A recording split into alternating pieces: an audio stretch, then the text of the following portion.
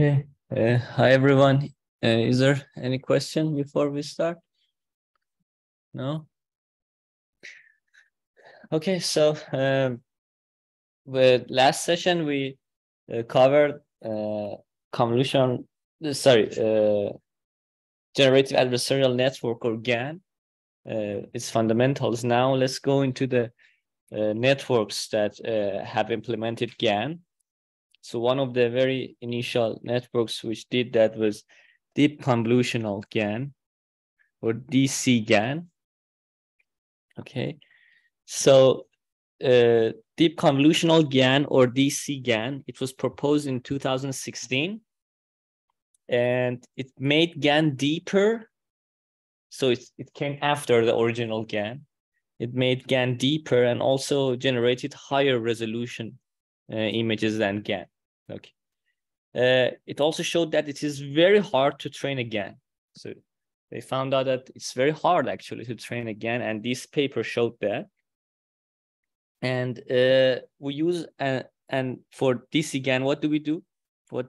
We use all convolutional network. What does it mean? There is no fully connected layer.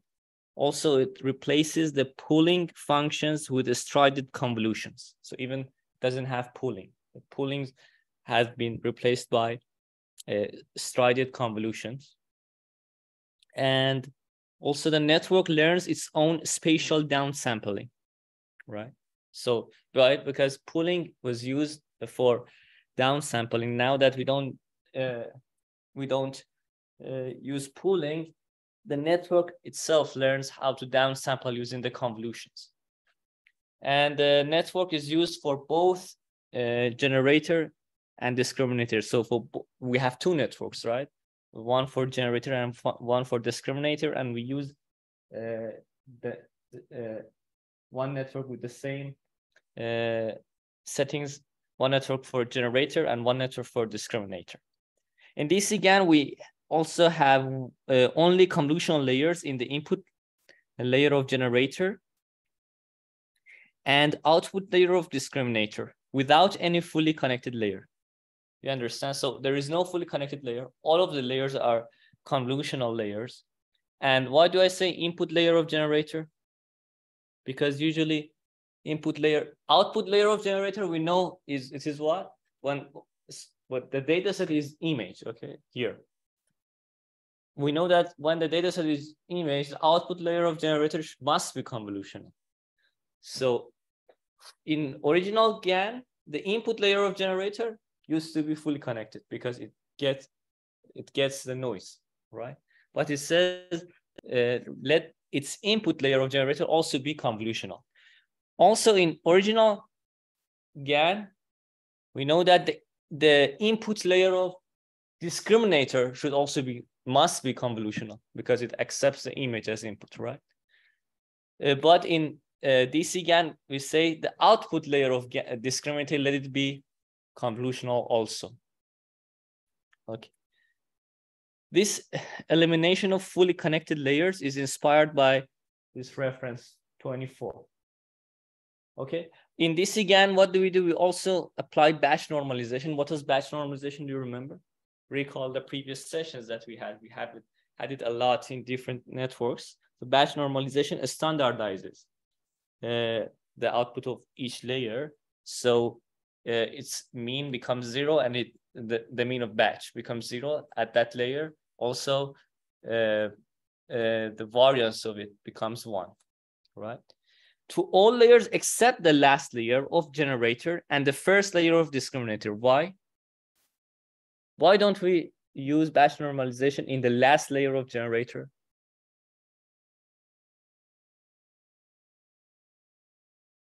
Because the last layer of generator should generate the image, right? If you apply batch normalization, then the mean and variance of image will be ruined, right? You need to generate the statistics of the image. Therefore, in the last layer of generator, you shouldn't apply batch normalization. Also, in the first layer of discriminator, you shouldn't do batch normalization. Why? Because the first layer of discriminator gets the image. So you need to accept the statistics of image for finding out whether it's real or fake, right? Yeah, I have said that. And batch normalization reduces the problem of mode collapse. We will explain what the problem of mode collapse. This is the biggest problem with GANs, mode collapse. We will talk about it with the price of what? Because everything, we always have trade-off in machine learning. We must pay some price. What? With the price of causing some fluctuations and instability, right? Adding batch normalization resolves the problem of mode collapse, but it adds oscillation, fluctuation. Virtual batch normalization, you can see this reference. What is that? Batch normalization has a problem. It makes the effect of every input X on the network dependent on other inputs in the mini batch, right? Because we use the statistics of the whole mini batch, right? Do you agree? So in batch normalization, there is a problem, and that we use the statistics of the whole batch for making the mean of batch 0 and the variance of batch 1. But it says, so for the effect of every input, you are dependent on other inputs. To not have this problem, virtual batch normalization, or VBN, what does it do? It fixes the mini batches initially once before the start of the training. Okay, so we don't change the mini batches during training. These mini batches are called the reference batches. And every reference batch is normalized by only its own statistics. Because previously in batch normalization, we at every epoch we're shuffling, right?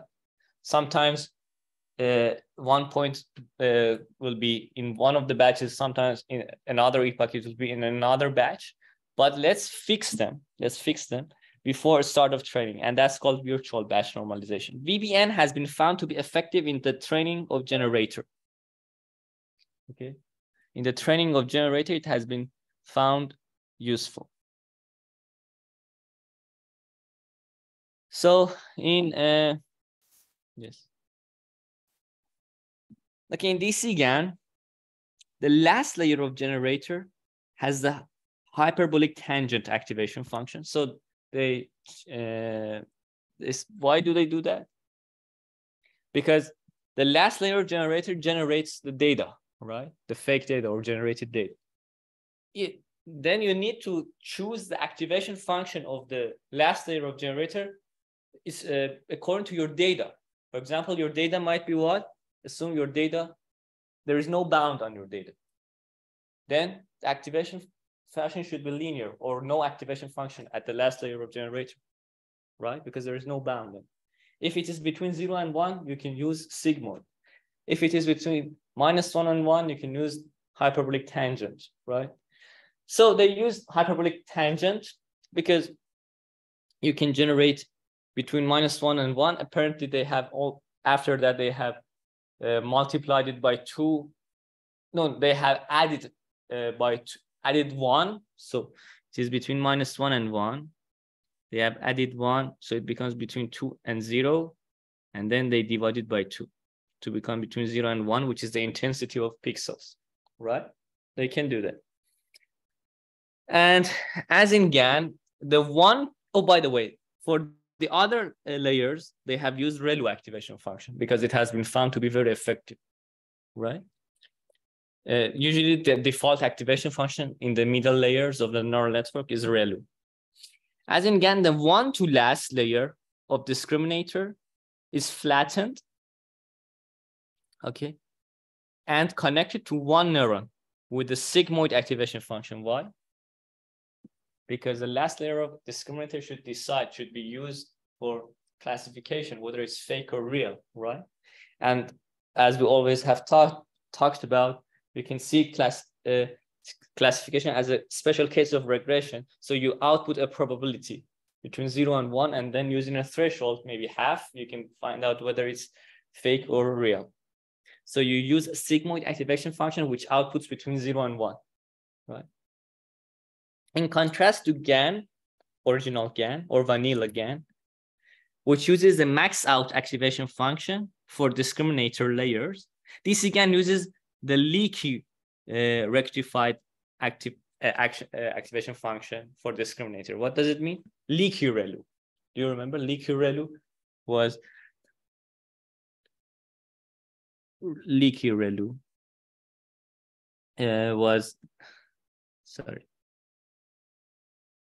it was like this. Why do we use leaky ReLU rather than ReLU?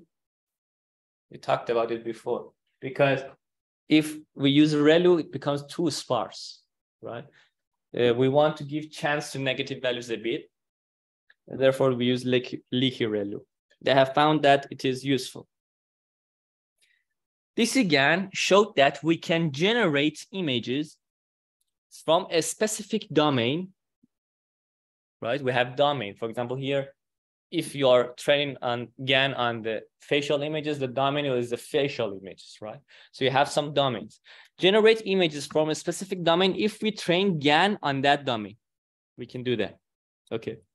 For example, they generated bedroom images. So they had a set of bedroom images with different bedrooms, and they trained DCGAN on that, and they could generate different bedroom images which don't exist in the world.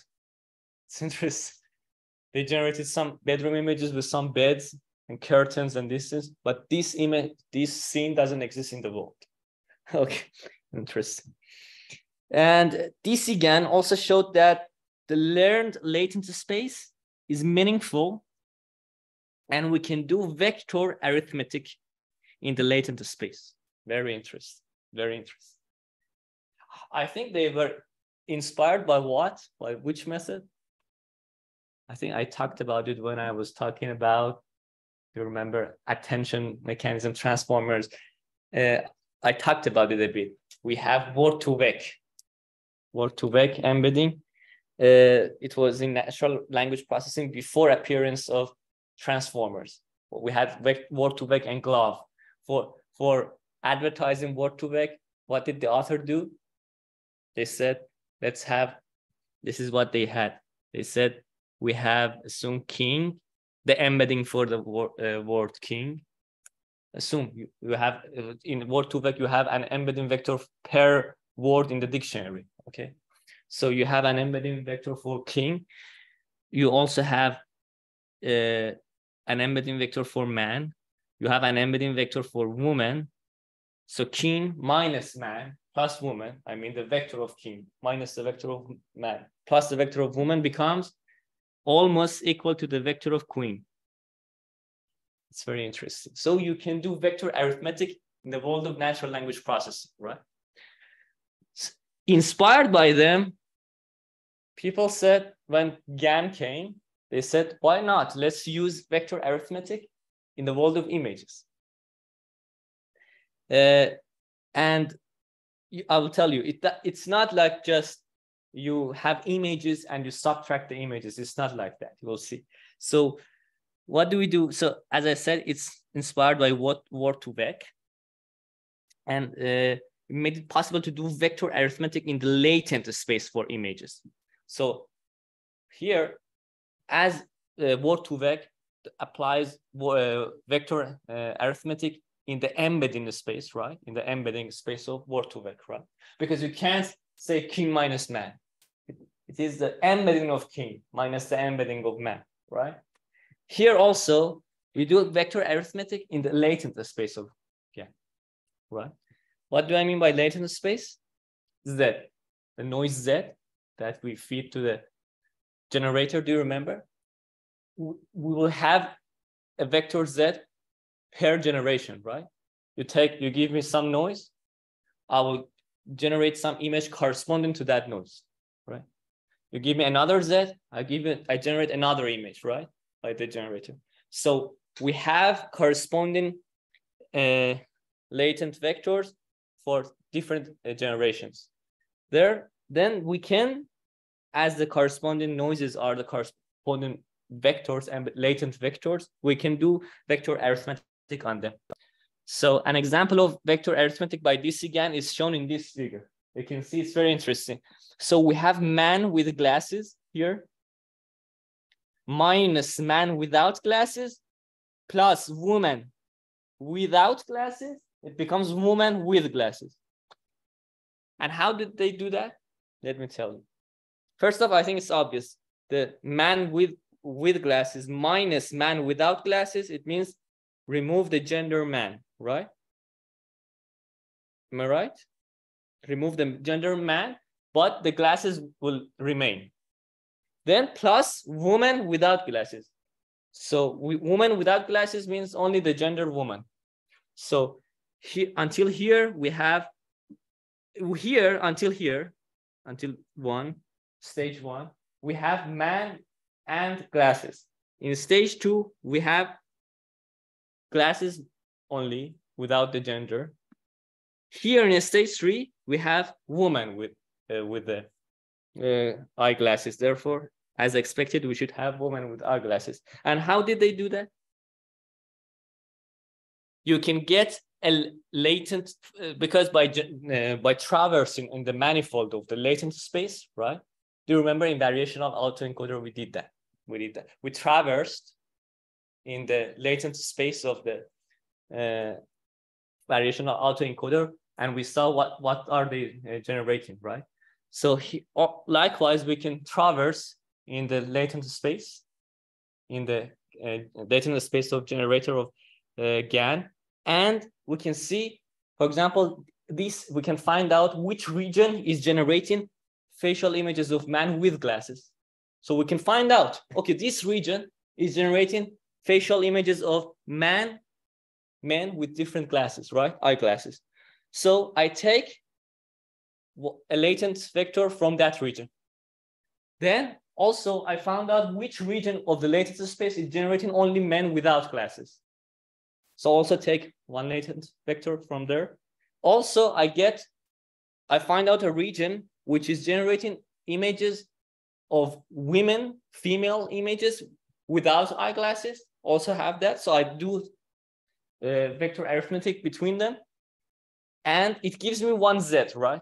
So I have Z1 for this. I find it where it is. I have Z2. I have Z3 also. Do you agree? I have three Z vectors. So I can say Z1 minus Z2 plus Z3. It gives me some Z. Maybe I call it Z4. Okay. Then I feed Z4 to the generator. Do you agree that it should generate something? It should generate something. As expected, it generates woman with eyeglasses. Interesting. However, it's not that much stable. They did it. They coded that. They did it that it's not that much stable. For this to become stable, rather than one Z1, they had an average of three Z1s. What do I mean? I have a region. I know that this region generates men with glasses. So I take three Zs from that region, and then I use the average of these three as Z1. Do you agree? The average, so this has Z1, 1, maybe this has Z1, 2, this has Z1, 3. These are three vectors. The average gives me Z1. Also, I have Z2, 1, Z2, 2, Z2, 3. The average gives me Z2. Also, these have the Zs, the average gives me Z3. And here, you can see the images generated by Z1 and Z2 and Z3, right? Here also, Z4, it gives me Z4. And why do we have several of them? Because, as I said, Z4, when you feed it to the generator, it generates something, right?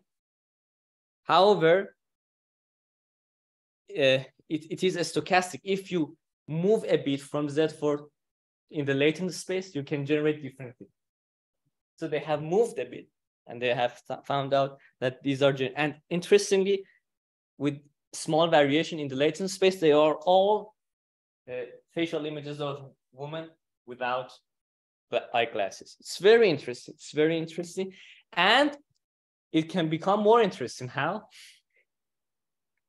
You can weight them. in the vector arithmetic. So rather than saying Z1 minus Z2 plus Z3, weight them in a way that maybe, how should I say, you can have a weighted linear combination.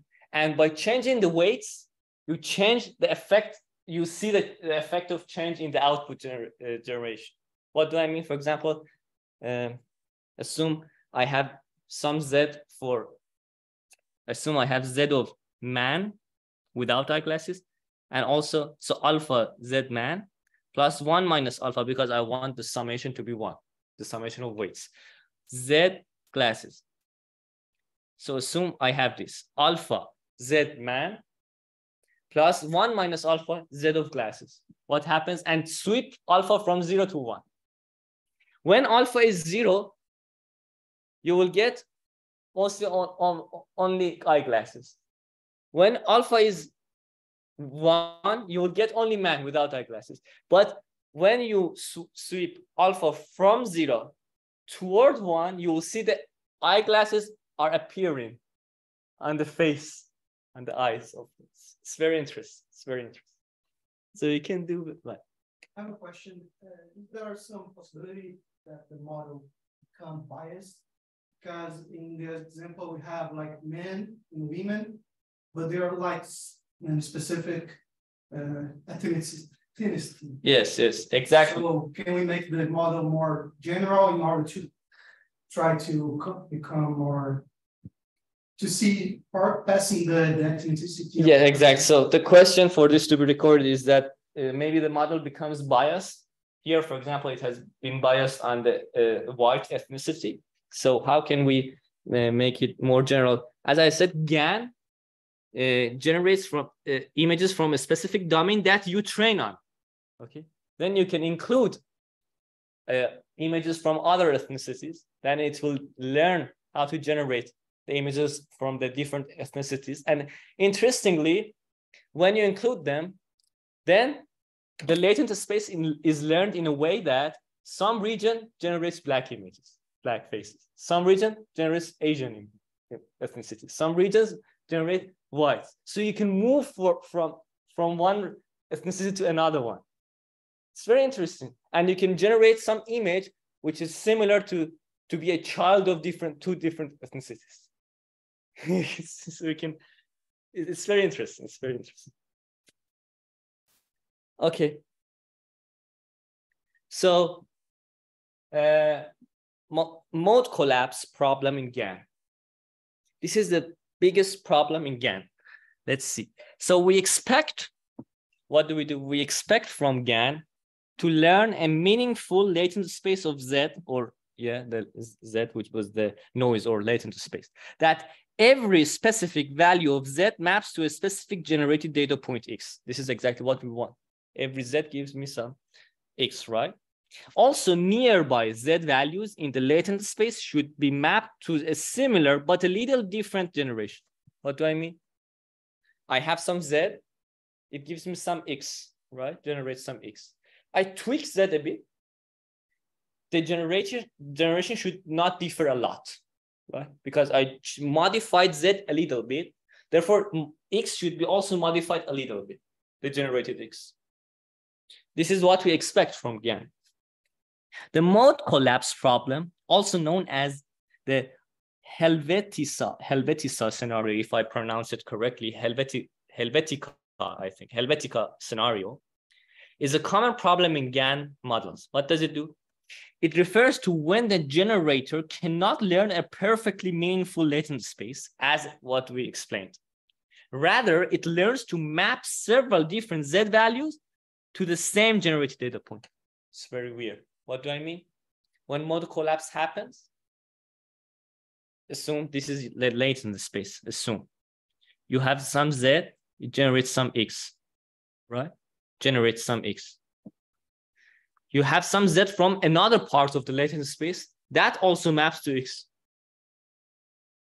It means that this is not semantic, right? Because the Zs are very different, but they are generating the same X almost. So they map several different Z values to the same generated data point. Mode collapse usually happens in GAN when the distribution of training data or P data X has multiple modes. When you have multiple modes in your domain, assume your domain of data set is multivariate, is a mixture of Gaussians, assume. Then you have multiple modes, and the GAN gets confused how to generate the modes, which mode it should generate, right? An example of mode collapse is illustrated in this figure. We have, this is the data. So it's mixture of how many Gaussians? 1, 2, 3, 4, 5, 6, 7, 8. 8 Gaussians, right? If you zoom to each of these points, it becomes like a Gaussian distribution. Do you get what I mean? So I'm looking far away from these distributions. If I zoom, for example, this becomes like this, okay?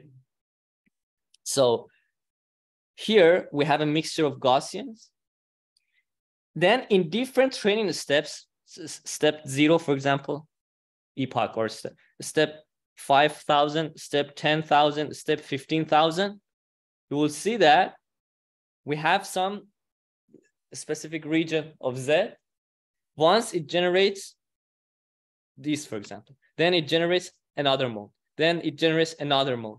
It cannot generate the whole mixture. Always it learns to, in every specific epoch, it generates one of the modes. Then you train more, it generates another mode. It forgets the previous mode. Okay, so that's a problem. This maps all Z values to one of the modes of mixture. Okay. When the discriminator learns to reject generation of some mode, the generator learns to map all Z values to another mode. So this is the reason that mode collapse is happening here. They discriminate because they are competing, right? The discriminator and the generator. The discriminator, so the generator learns to generate some mode. The discriminator finds out, and the generator can't fool the discriminator by generating realistic data. Therefore, rather than trying harder to generate better data, it says, oh, there is an easier way to fool the discriminator. Let's go and generate another mode. Okay, because the discriminator has been biased to find out whether it's fake or real for this mode, then the generator moves to another mode to fool the discriminator in an easier way. It never learns to generate all modes of the mixture. Okay, that's a problem. We expect GAN to map some parts and not all parts of the latent space to one of the modes, right? This is what we want. Each region of the Z latent space should generate one of the modes. Okay. Another statement of the mode collapse is this, as follows. You can see there's this reference. Assume P data X is multimodal, while the latent space PZ has only one mode. So if P data is multimodal, then and the latent space has one mode. Then consider 2 points, X1 and X2, from 2 modes of the data, because our data is multimodal, right? X1 is from one of the modes, X2 is from another mode, whose corresponding latent noises are Z1 and Z2, because each X has some corresponding latent variable, right? So X1 and X2, let them have the corresponding latent noises as Z1 and Z2. According to the mean value theorem, it's a theorem, there is a latent noise with the absolute gradient value this. So what do I mean? L2 norm of X2 minus X1 over, it's a fraction, over L2 norm of Z2 minus Z1. This can be any norm, such as L2 norm. Okay, as this gradient is Lipschitz continuous, we already talked about Lipschitz continuity. Recall the lecture of propagation. When 2 modes are very far, the 2 modes of X1 and X2, when they are very far, resulting in a very large norm of x2 minus x1. What do I mean? When x2 and x1, the two modes are very far away, as x2 and x1 are from those two modes, the numerator of this fraction becomes very large, right? Then we face a problem. In this case, the latent noises between Z1 and Z2 generate data points between x1 and x2, which are not in the modes of data and thus are not valid. What do I mean? So when it's another explanation of mode collapse, okay? Another interpretation of mode collapse. So when we have two very far away modes of the data, then the Zs learn to generate some images from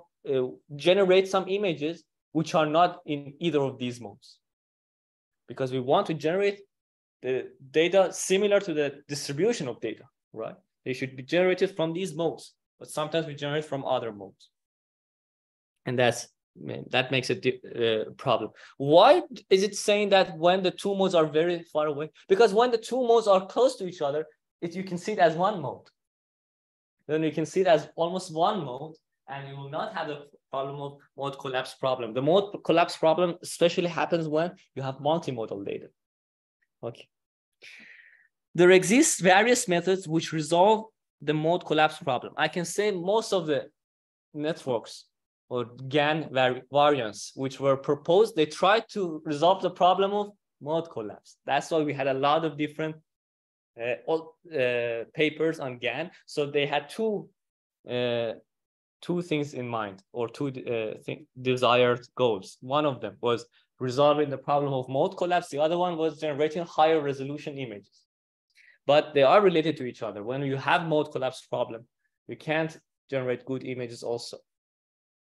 Okay, there exist various methods, as I said, to resolve the problem of mode collapse.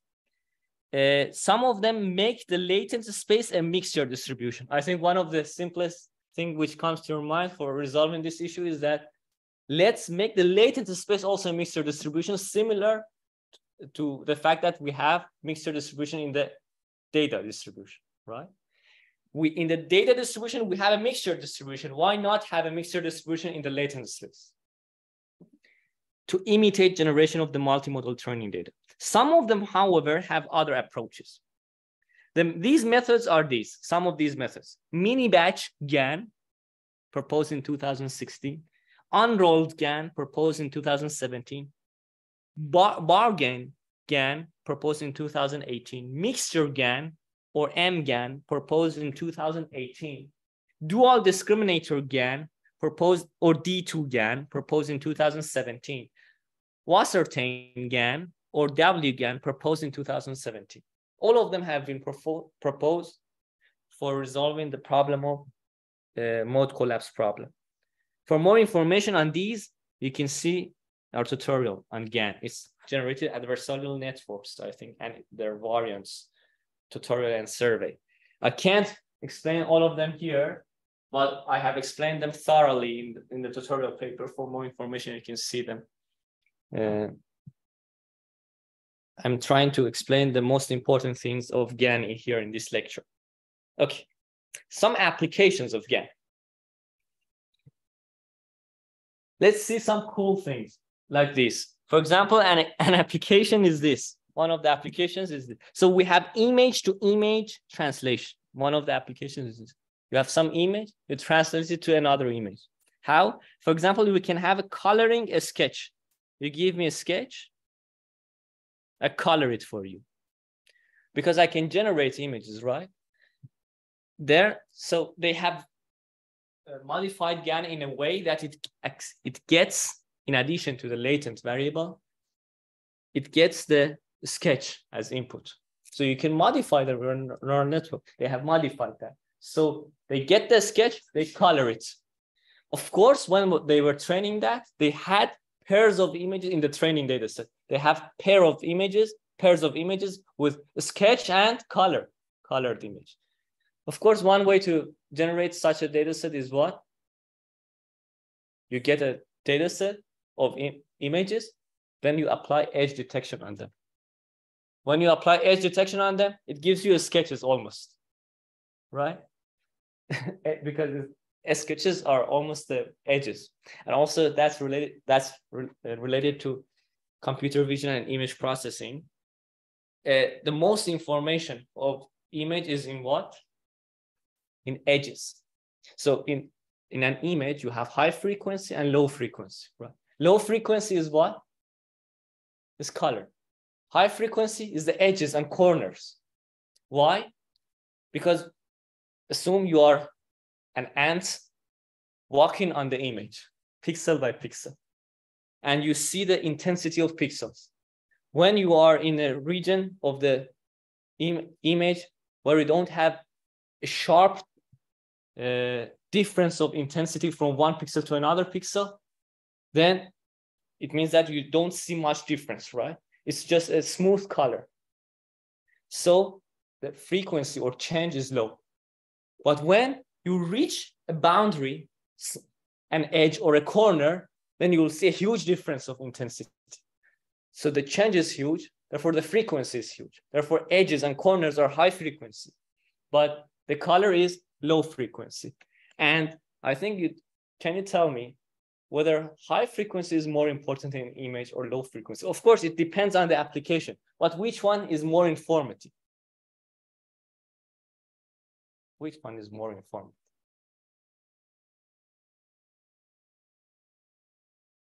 You missed that.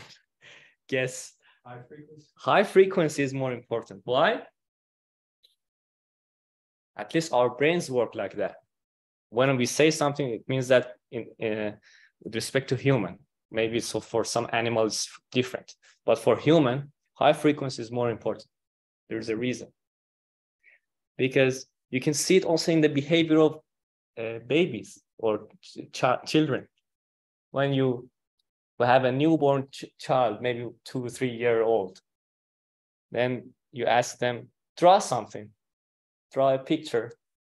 How do they draw a picture of a house? Maybe they start drawing the edges of the house. Do they start drawing by coloring the scene? No. They first draw and then they say, okay, maybe for making it better, let's color it. Let's add some more information. But initially, they want to put the most information in the image. That's the reason high frequency is more important in our visual system. Here also, when you have some edges, you can add color if you train this in your GAN. Also, you can have pairs of night scene and daytime scene in your training data. And in the test phase now, you get a white daytime scene, it generates night scene or vice versa. So you have image to image translation. Another thing is you give me an aerial image, I give you the map or vice versa, right? So you give me an aerial image, let me make it a map. I think Google Maps uses that, right? Another thing is that, what was that? Oh, you have interest, because in image processing, when you have color 3D channel of 3 channels of the image, RGB, you can easily make it grayscale, right? By taking either one of the channels or a linear combination of channels. They usually use a linear combination, which is similar to average of channels, but it's not exactly average. It's a linear combination of red, green, and blue. It gives you grayscale, right? But the other way around is too hard. You give me a grayscale image, can I make it? Because going from 3 channels to 1 channel is easy. Going from 1 channel, how do you extrapolate to make it 3 channels? You can do it with GAN. Also, you can get zebras and make horses, and the other way around. You have horses, make it zebras. Another thing is, I think this is very cool. You get a sketch of face, and it generates a realistic facial image, which is very similar to that sketch. And the other way around, you can do it. So, of course, for these, you need to have training. Okay. Again, for this, for making the training data set, you can apply edge detection, something like that, on the facial images to get the sketch. So you can see CycleGAN proposed in 2017 and deep face drawing proposed in 2020. As you see, they are very close to now. Another application, I think this application and the next application, as far as I remember, they are from University of Southern California. Am I right? University of Southern California, because I remember I applied to that university 6 years ago and I got rejected. I remember what their group was working. I think this is from that group because I remember when I was applying, but that's, that was some history. Okay, so what is it? This bird is red. You can have text to image translation. What do you mean? So you give me some descriptive caption, I generate the image for you. The other way around is also possible. So you give me some image, I generate text for you, or the harder thing, you give me a text, I generate an image from it. So for example, you give the text, this bird is red and brown in color with a stubby beak. And then it generates this for you. Even the colors are correct. So you can say this small bird has a white breast, light gray head, and black wings and tail. Generated this image exactly, correctly. Of course, for training that, you need pairs of images and their captions. Of course. For example, for generating this, of course, they have trained on bird images where they must have had the captions of those images. And they have huge amount of them. For example, several thousand bird images with their captions. Okay. And this is generated by StackGAN. Credits, you can see their paper in reference 36. Another application, this is very cool, this. So you can have this, you can have a background, okay? So you can say, I want this background and this shape and this texture or color, give me something which has the background of this image, the shape of this image, and the texture of this image or the color of this image, and generates this for you, for something. For example, here, this figure is generated by background of this, shape of this, color of this. You can see for background, the background is water. The shape is like this, right? The shape is like this. The color here, it's red and black. Interestingly, it has generated a bird which is in this shape. Its background is the sea, water, and it's red and black. Very interesting. We can make it very strange also. The appearance, let the appearance be like the bird, but with the shape of a car. It gives you a car with the appearance of the bird. Okay. And images are from these references. It's called mix and match. Of course, you mix and match these things. Right? Their method is called mix and match. Okay, now we talked about some applications, cool applications. Let's go to adversarial autoencoder. So here, previously, variational base was used in an autoencoder setting to have variational autoencoder. Do you remember? We talked about it. When we were talking about variational autoencoder, we said, let's start with variational base, variational invariance, and then we made it an autoencoder. We called it variational autoencoder, right? Likewise, we have adversarial learning in GAN. Let's make it in an autoencoder setup. So it becomes adversarial-based autoencoders, right? There are several of them. They are mostly generated by proposed by Ali Reza Makhzani. Okay, he was a student of Brendan Frey. Do you remember Frey dataset? I don't know if you have heard of that or not. Frey dataset is also generated by that group. Brendan Frey is a professor in University of Toronto. And Reza Makhzani, after he finished his PhD, also he became a professor in University of Toronto. So his thesis was working on adversarial-based autoencoders, some of which are these. Adversarial autoencoder, AAE, proposed in 2015. I think the collaborator of this paper was Ian Goodfellow, as far as I remember. The other one is PixelGAN autoencoder, proposed in 2017. And the other one is implicit autoencoder, or IAE, proposed in 2018.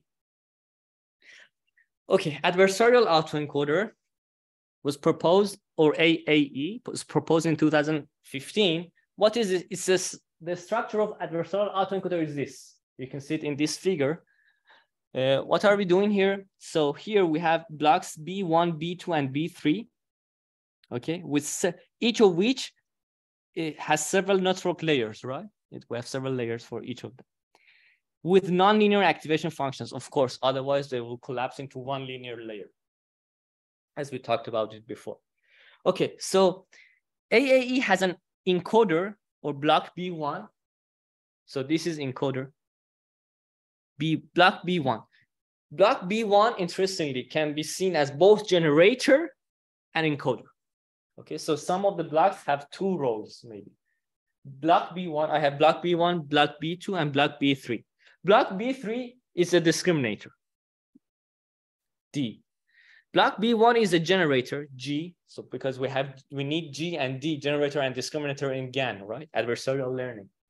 But we also need encoder and decoder for autoencoder, right? Block B1 also works as encoder, and block B2 works as decoder. Okay, so encoder is B1, decoder is B2. The input of encoder is a real data input, the real data. And the output of decoder is a reconstructed data. Of course, in autoencoder, we usually have real data as input and reconstructed data as output, right? This is exactly what we have in autoencoder setup. So X hat is the reconstructed data point.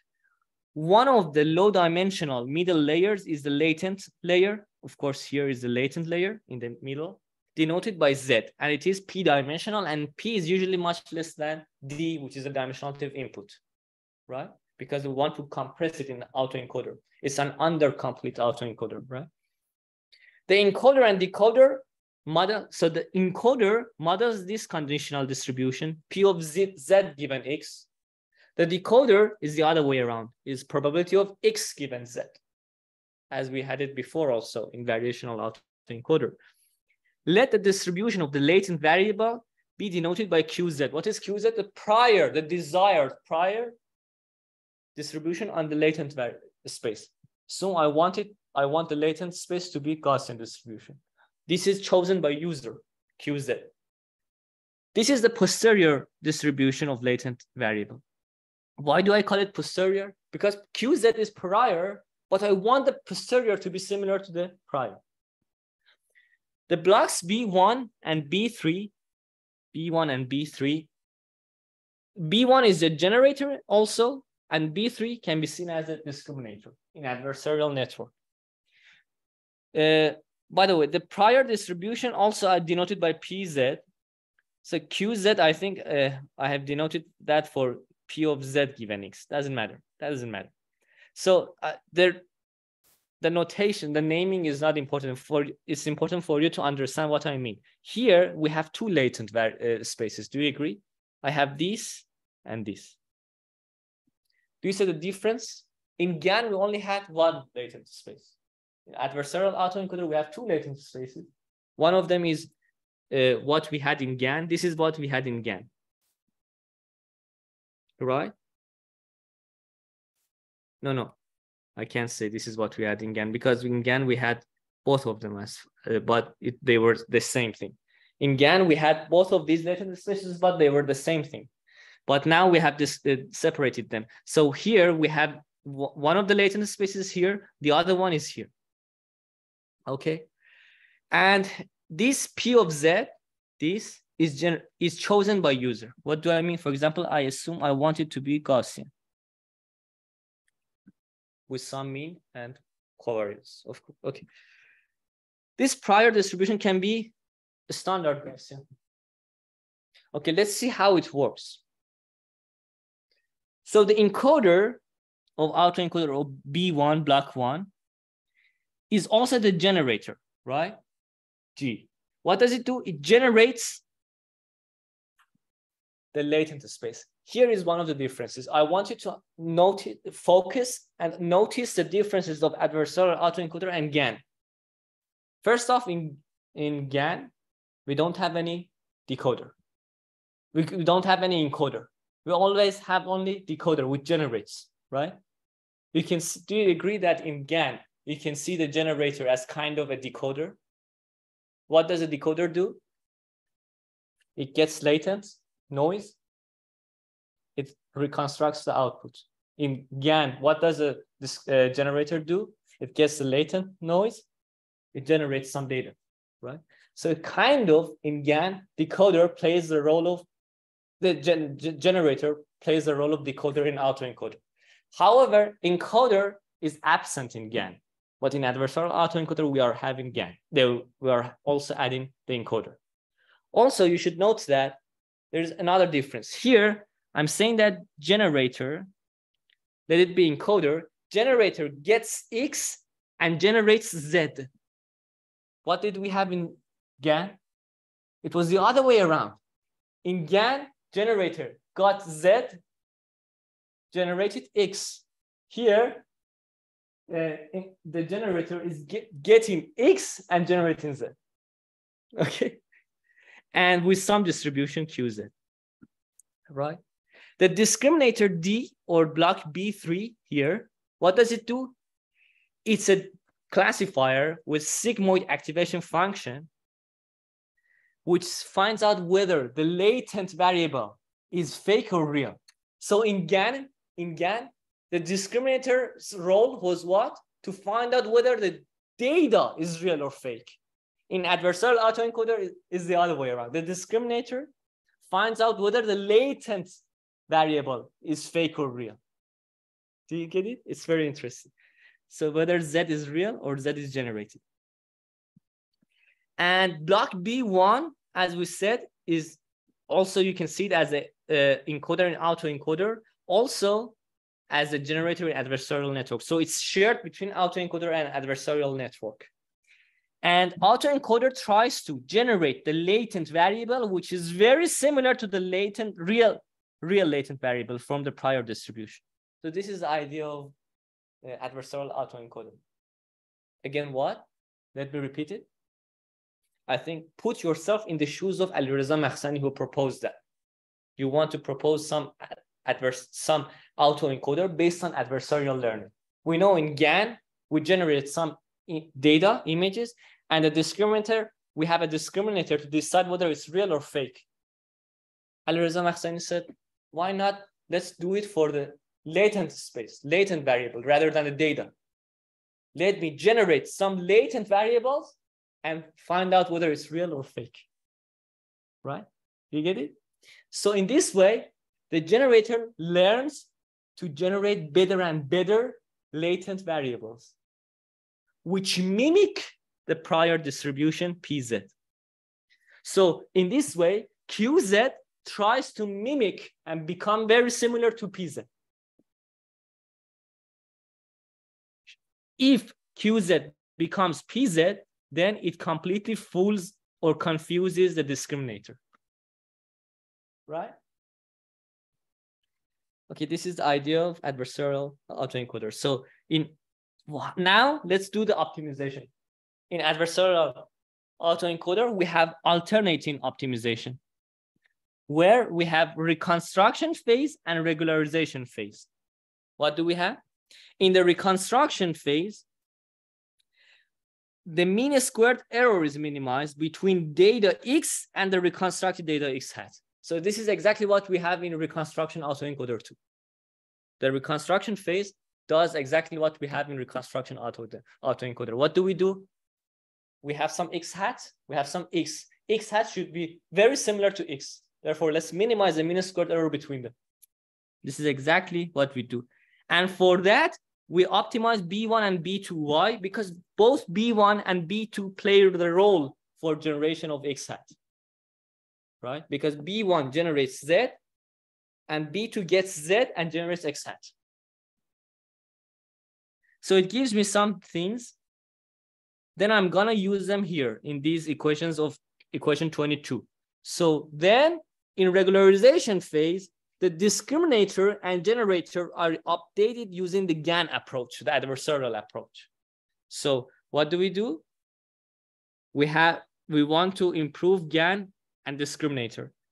Equation 22 exactly is adversarial learning, which we talked about it before, but on the latent variables rather than data. We should find out whether the latent variable is real or fake. And this, what is this V? This is a value function or the cost of the GAN that we had. Do you understand? Okay. This was unsupervised adversarial autoencoder. Do you agree?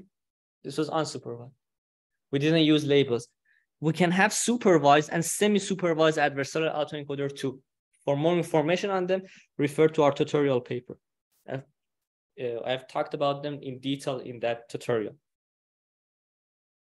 Also, for implicit, so we have two other ways to have adversarial autoencoder. One of them was pixel GAN, the other one was implicit autoencoder. For these also, you can refer to our tutorial paper. I have talked about them in detail in that tutorial paper. Also, you can see the thesis of Alireza Mahsani. Acknowledgement. Some slides are, as I said, based on our tutorial paper, generative adversarial networks and adversarial autoencoders tutorial and survey. For more information on GAN and its variants, see our tutorial. Some of the variants, the tutorial paper covers all of these variants. Can you believe? All of these variants have been discussed in that tutorial paper. Let's see, vanilla GAN, we talked about it. Conditional GAN, we talked about it in this lecture. In these two, we talked about it in the previous lecture. DCGAN, we talked about it today. Mode collapse problem, we talked about it. Mini batch GAN, we didn't cover. Unrolled GAN, Bohr GAN, mixture GAN, D2 GAN, Wasserstein GAN, F GAN, adversarial variational Bayes. So what does it do? It combines the ideas of variational autoencoder, variational learning, and adversarial learning. Bayesian GAN, feature matching in GAN, info GAN uses information theory a bit in it. Info GAN, GRAN, LS GAN, energy-based GAN, CAT GAN, MMD GAN. What is MMD? It's short. MMD is short for maximum mean discrepancy. I think I talked about it in this course. I don't. Do you remember? I told you maximum mean discrepancy is a measure for finding out the differences of modes of two distributions. Do you agree? I think I talked about it. So I said, assume I have two random variables, xi and xj, okay? And each of them have some distribution. Then I want to find out how different the two distributions are. One way to do that is what? You measure the difference of their first mode. What is the first mode of distribution? Is the mean. Another one is a measure of the second mode, which is related to mean and variance. Then you can do third mode, fourth mode, but we have infinite number of nodes. How many modes do you want to compare? Of course, the first modes are more important, but you have a lot of modes to compare. One idea is that what? Let's pull them to the Hilbert space, reproducing kernel Hilbert space, and just compare the Euclidean distance there. It's a good estimation for difference of all of modes in the input space. It's very interesting. And how do they calculate that? Let's go talk about it a bit, because I think that's worth it. Do you agree that I can write it in this way, right? Because this is squared L2 norm.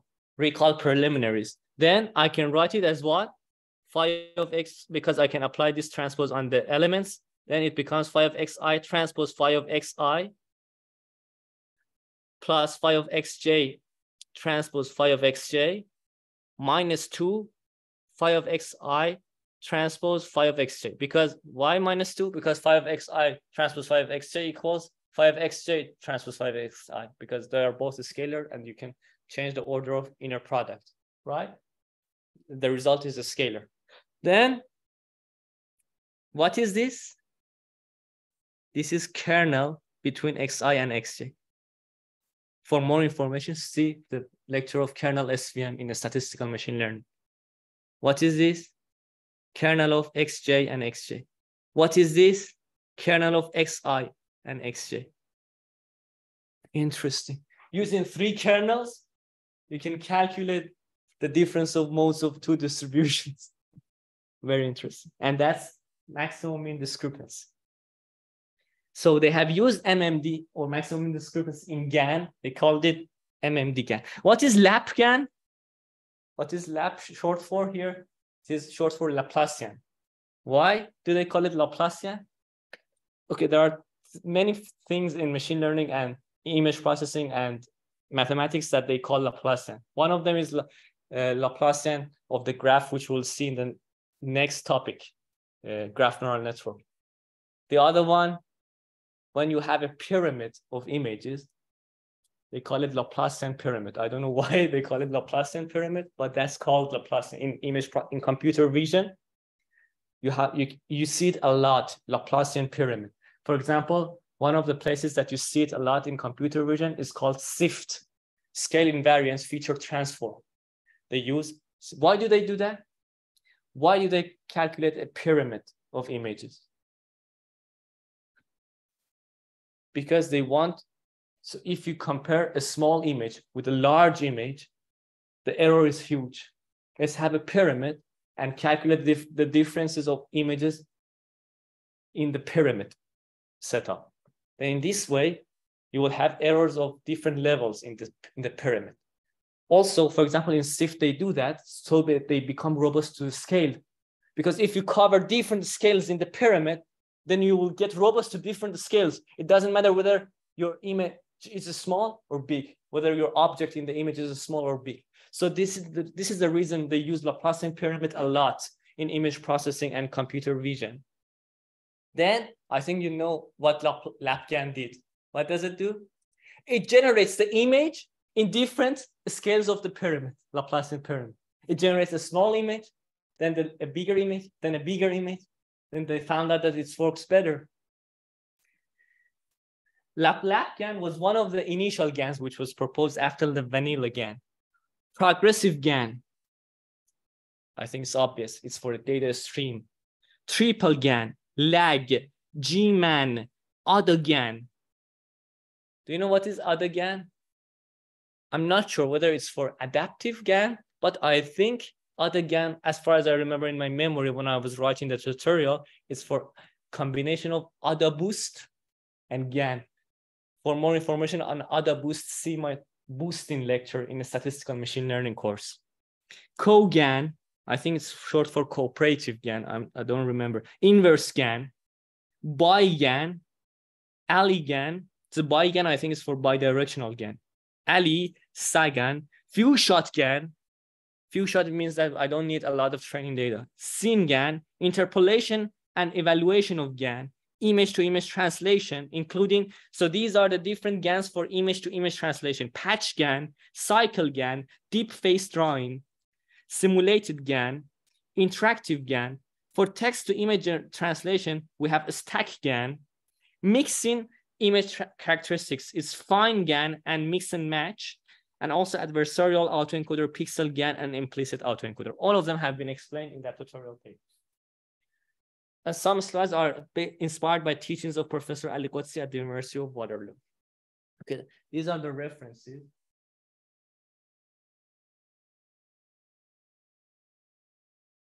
There are a lot of references, as you see, although I didn't cover the whole GAN tutorial, but we have a lot of references.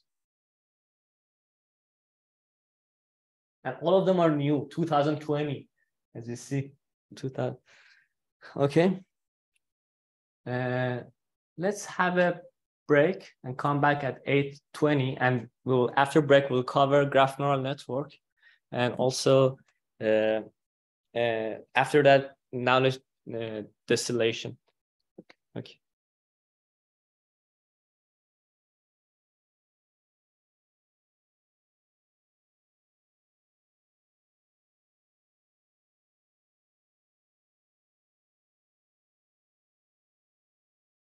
Okay. Now we shift gear a bit, and we cover we go to graph neural network. Okay, graph neural network is used for graph inputs, right? When your data is represented as a graph, or when you can represent your data as a graph. Many real-world data sets are in the form of graphs, right? Or you can make them in the form of the graphs. Some examples are social networks. Why? Because in social networks, you see who is friend of who, for example. In protein interaction networks, what do I mean? Usually, you might have co-crystals where one protein binds or docks into another protein. So you have interaction of proteins. And proteins can be seen as a graph. Why? Because you can see them as a sequence of amino acid or residues. When you have a sequence of amino acids, it becomes a protein. Another one is internet or World Wide Web. Another one is molecules, because you can see them as a sequence of atoms, right? Image data also can be considered as a graph. It's very interesting. In various fields have considered image as graph. One of them is graph neural network. The other one, I remember there is a field of probability analysis. It's called factor graphs. So in factor graphs, you can also consider image as a graph where one pixel is connected to its neighbor pixels by some edges, right? So you can see every pixel as a vertex or node of the graph where the nearby pixels are connected to each other. Every image is a graph where each pixel represents a node or vertex connected by edges to its adjacent pixels. Text data also can be considered as graph. Why? Every token or word, because in natural language processing, you can consider words as tokens. Every token or word can be a node connected by an edge to its next token or word, right? Every word is connected to its next word or previous word. There are several tasks in graph processing. So when we process graphs, we can have several tasks. One of them is graph level task. The other one is node level task, and the other one is edge level task. Let's compare them. So graph level task, it predicts the property of an entire graph altogether. Example, predict whether an antibody protein binds to an antigen protein or not. As I said, we have co-crystals, antibody and antigen. It is used also in drug discovery. Why? In drug discovery, you usually have an antigen or disease in your body, and the drug is an antibody. The antibody needs to dock or bind to the antigen, takes it and kills it, right? So you want to find out whether an entire graph is a co-crystal or not, for example. So you can predict, make a prediction for the entire graph. And this prediction can be either regression or classification or any task, right? Another thing, the task is node level task. What do? We predict the identity or role of every node in the graph, rather than the entire graph, every node of the graph. Example, every node has some features. So every node can be a vector, right? every node can have a feature vector. And there is a label for every node. So in regular datasets, we had data points. Every data point was a feature vector, and it had some label, right? Here also, every node has some feature vector and some label. And this label, if it is classification task, it's discrete. If it's regression, it's continuous, right? For instance, if the nodes correspond to people, the label can be whether the person lives in a specific city or not. For example, the node corresponds to people. I have one node, you have one node, and each of us has a feature vector. For example, how angry I am, or what is my skin color, what is my ethnicity, what is my gender, what is my psychological properties. I have different properties, right? Features. You also have some features, and then based on the features, we can find out whether each of us, a label can be whether that person lives in a specific city or not. For example, edge level task. Predict the identity or role of every edge in the graph. Okay. Example, recommender systems. What is recommender system? It's used a lot in Netflix and other movie companies or movie showing companies. For example, what do I mean? For recommender systems recommend to the users. So we usually have some users and some movies, right? Or some other products such as movies. And each user has rated some of the movies, not all of the movies, because there are a lot of movies and not a user can rate all of them. And now the task in recommender system is that based on the rates that a specific user has given to the movies, can I predict what rate he or she would give to an unseen movie? And if the rate is high, then I recommend that movie to that person. That's the recommender system. So for movie suggestion, right, to users. Some nodes here are the users and some nodes are the movies. So now we have two categories of nodes. Some nodes are users, some nodes are movies. And it's a bipartite graph. What do I mean? It's a bipartite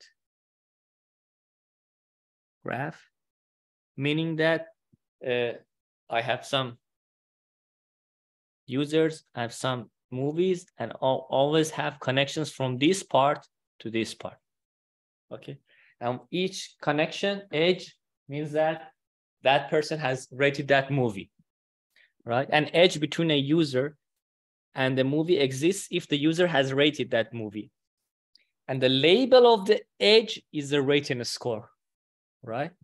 So here in edge level task, we have label for edges. In node level task, we have label for nodes. So here now, it is possible to predict the label or score of a non-existing edges between the user and a movie. Therefore, it's a regression problem, right? Because the score is a continuous score between 0 and 1, for example. Okay, as was said, images are special cases of graphs, right? Because we said every pixel can be seen as a node connected to its adjacent nodes. The graph of an image is called the Euclidean graph or a grid graph. Okay.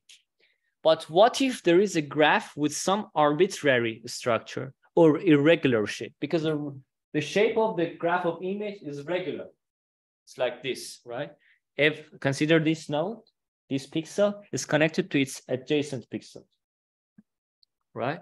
However, what if the graph is irregular, such as this?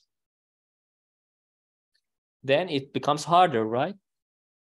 In convolutional neural network, or CNN, which we talked about before, there is convolution of a filter kernel with the image, right? We have that. The question is how to define convolution of a filter kernel with the arbitrary graph rather than a grid graph. Okay. We want to define the convolution of a filter kernel with an arbitrary graph. Okay. So graph Fourier transform.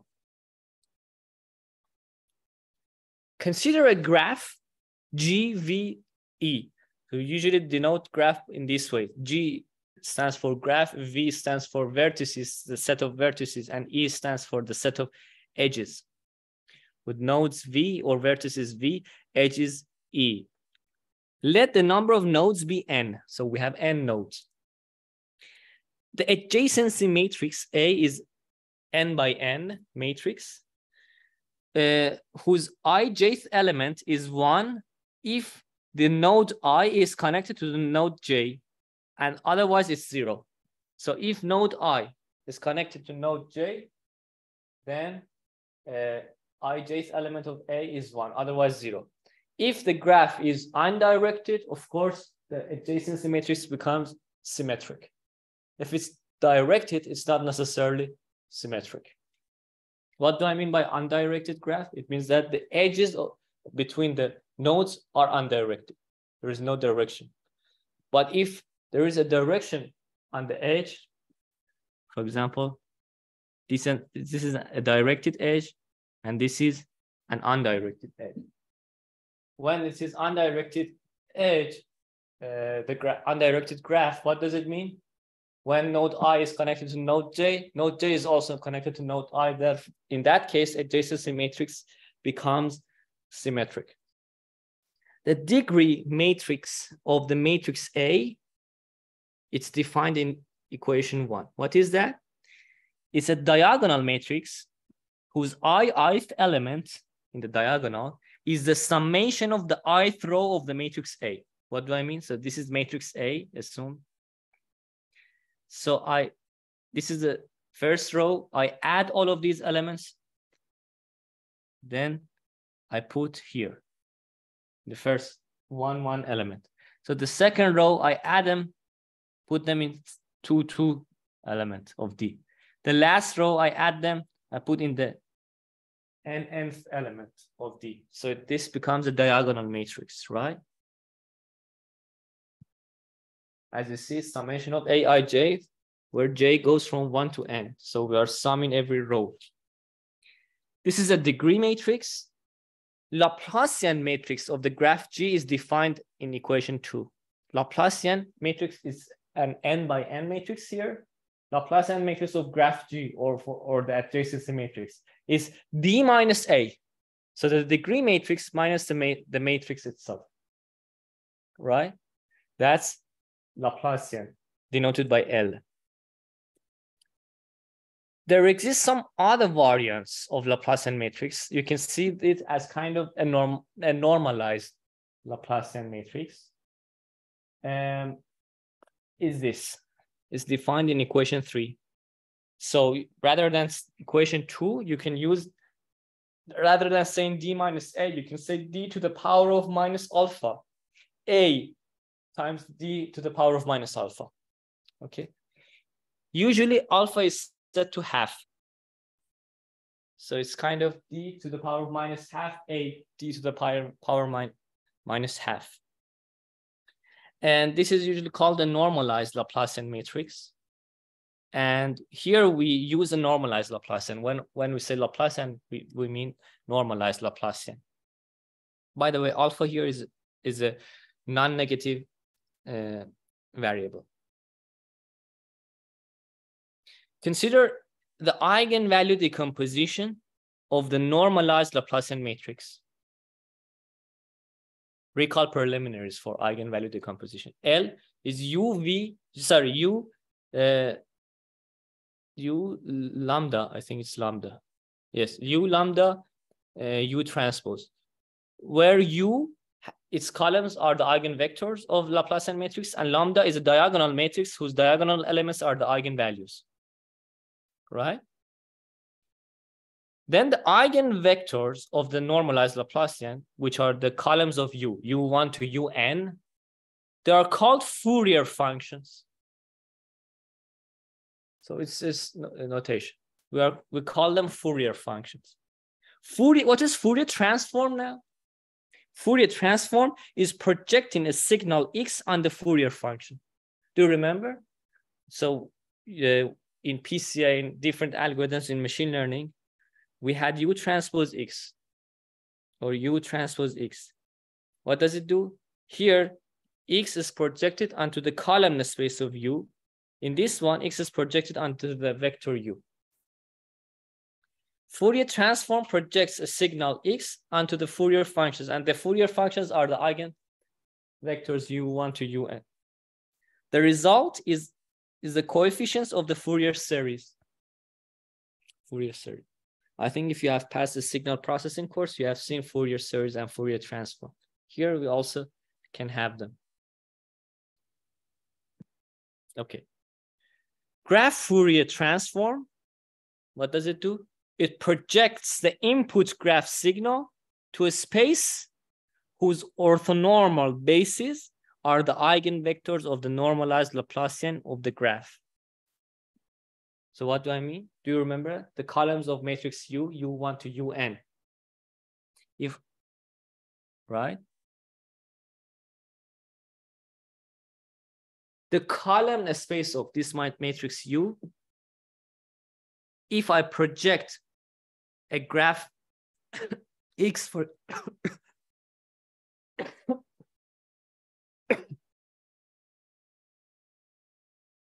give me a second. Okay, if I project a graph X onto the column space of matrix U, it's U transpose X, right? Recall preliminaries.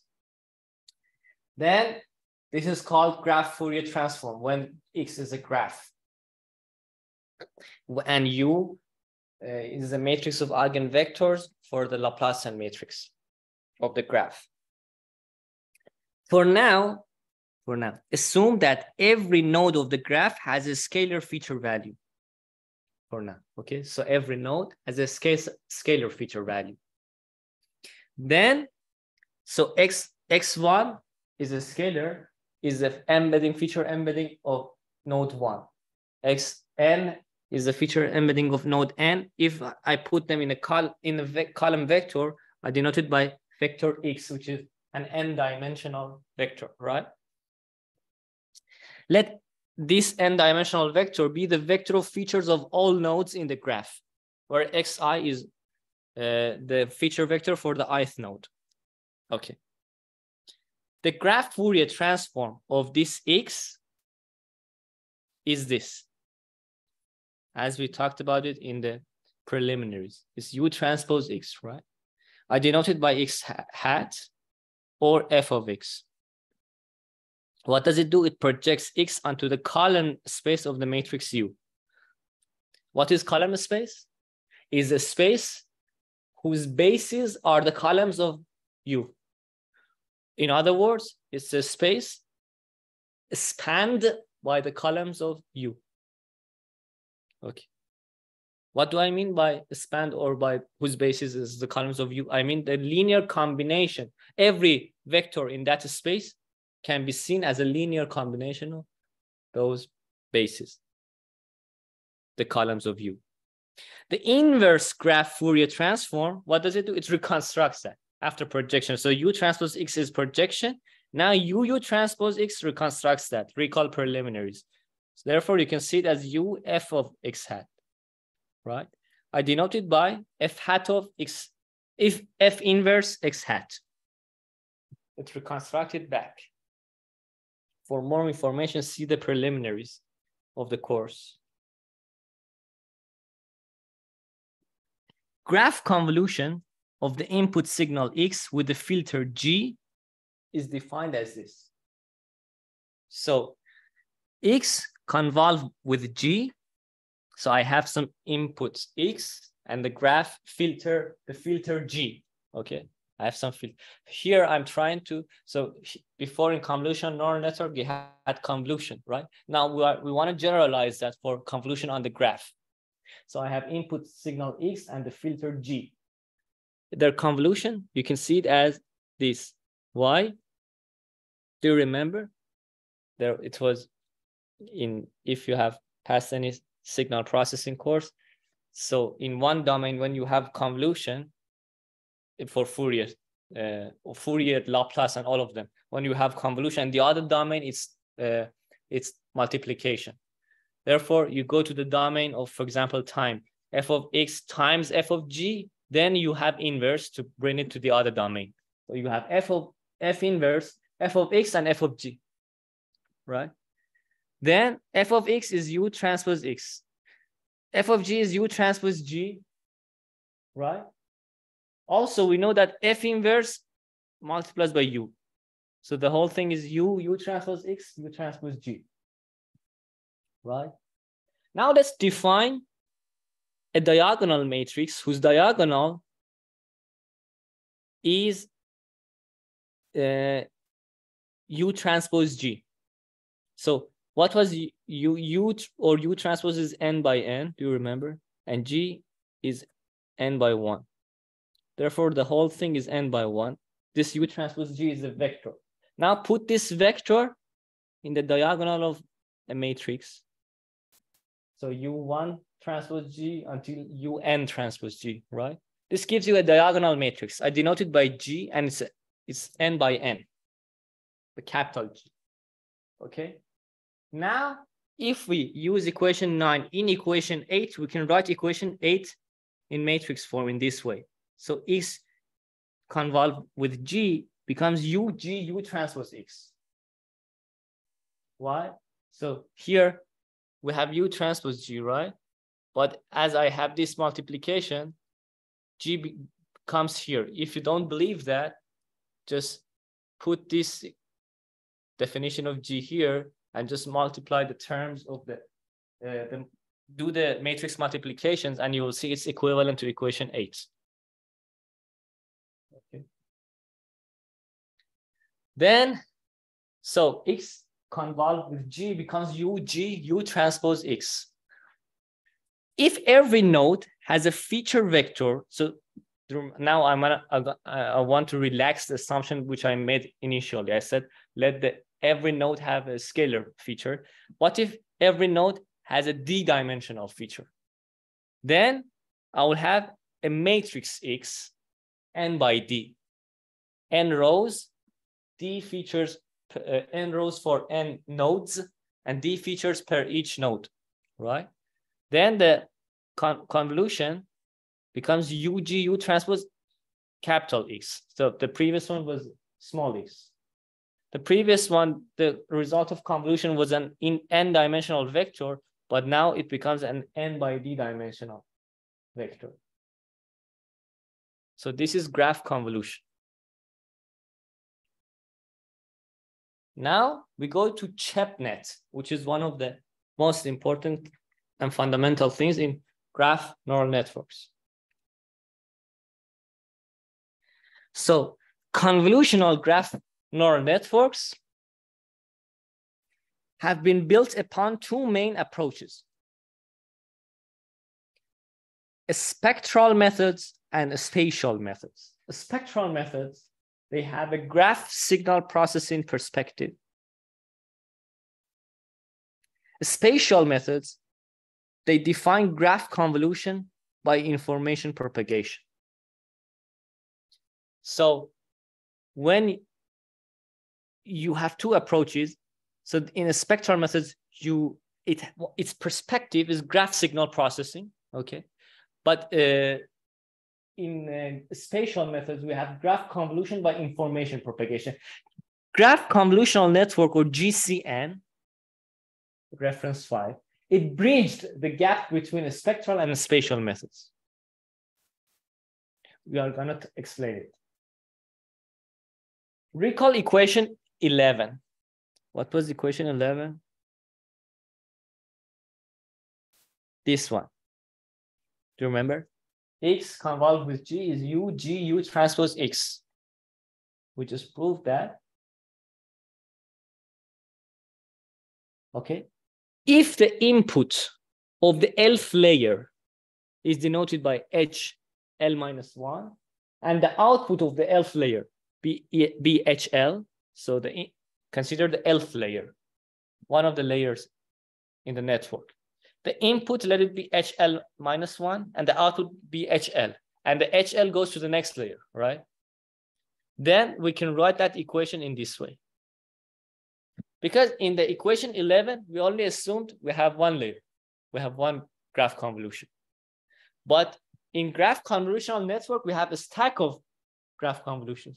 First layer is a graph convolution. The second layer is another graph convolution, right? And the output of every graph convolution becomes the input of the next graph convolution. Therefore, I can write it in this way. H of L, which is the output of convolution. This was equation 11, but rather than X, I have put HL minus 1, which is out of the previous layer. Also, I'm adding this sigma. What is this sigma? This is activation function, nonlinear activation function. Can be, for example, sig mode or whatever, ReLU. Right? So I have a graph convolution. I apply a nonlinear activation function, and then the next graph convolution, then the nonlinear activation function. So this gives me graph convolutional network. The first layer, of course, H0 is X. The input of the first layer is the data.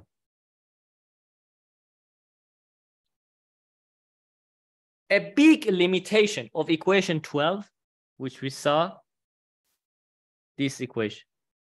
There is a big limitation with that. What is that? U. What is the problem of U? Can you tell me? In equation 12.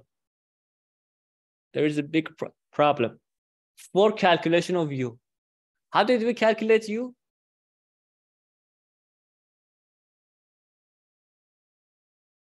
Tell me. What? What was U? Do you remember?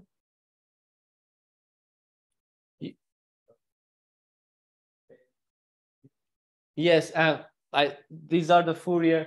I agree, Fourier coefficients. But what did we call as the Fourier coefficients? They were what? The eigenvectors of Laplacian matrix, right? Therefore, for calculating U, we need to do eigenvalue decomposition of the Laplacian matrix, right? The Laplacian matrix is n by n. What if n is huge? What if we have too many nodes? Well, what if the graph is too big? And this actually happens. In image, we have too many pixels. In social media, we have too many users, right? Then calculation of U becomes a big problem because eigenvalue decomposition is time consuming. What is its complexity? Is O(n) cubed. So when n goes up, the computer freezes, right? So ChebNet, proposed in 2016, tried to resolve this issue. Improves the computational complexity of the convolutional neural network. What does it do? It approximates the filter G that we had by Chebyshev polynomials of the diagonal matrix of eigenvalues lambda. We will see how this improves the time complexity. We'll see that. But its idea is that let's approximate the filter G, which we use in graph convolution, by Chebyshev polynomials of the diagonal matrix of eigenvalues lambda. When I say, and I think you know why we call it ChebNet, right? It uses Chebyshev polynomials, hence the name ChebNet. Cheb stands for Chebyshev. The Chebyshev polynomials, let's recall that. The Chebyshev polynomials is shown in equation 14. So this is polynomials we denote it by T, for example. T0x is 1. So for T0x, we define it to be 1. T1x is x. And for the rest of the elements, it's a kind of recursive.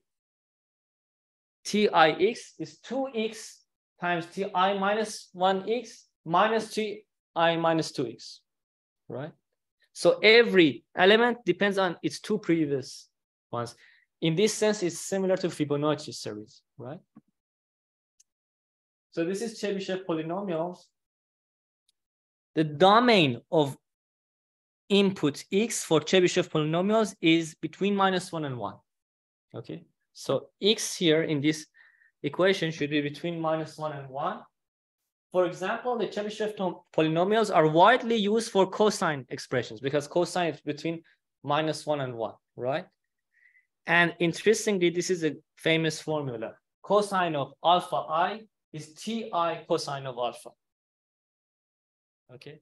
For example, cosine of, you tell me, cosine of 0 alpha is T0 cosine of alpha. What is T0? It's 1. Cosine of alpha is what? T1 of cosine of alpha. What is T1? Is cosine of alpha. Cosine of alpha is cosine of alpha. What is cosine of 2 alpha? T2 cosine of alpha. And using this equation, it's 2 cosine of alpha T1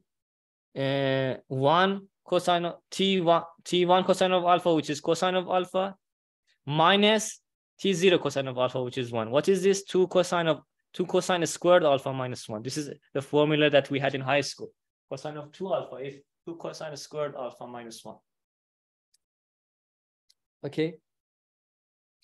ChebNet, as I said, approximates the filter G by a linear combination of Chebyshev polynomials of the eigenvalues lambda. So this is exactly what ChebNet does. So we have, what is this? The Chebyshev polynomials of eigenvalues, lambda, eigenvalues of Laplacian matrix, right? And what is this theta I? Because I have linear combination. These are the coefficients of the linear combination. For I goes from 1 to k. The more k, the better approximation, right? Where k is the order of Chebyshev polynomials.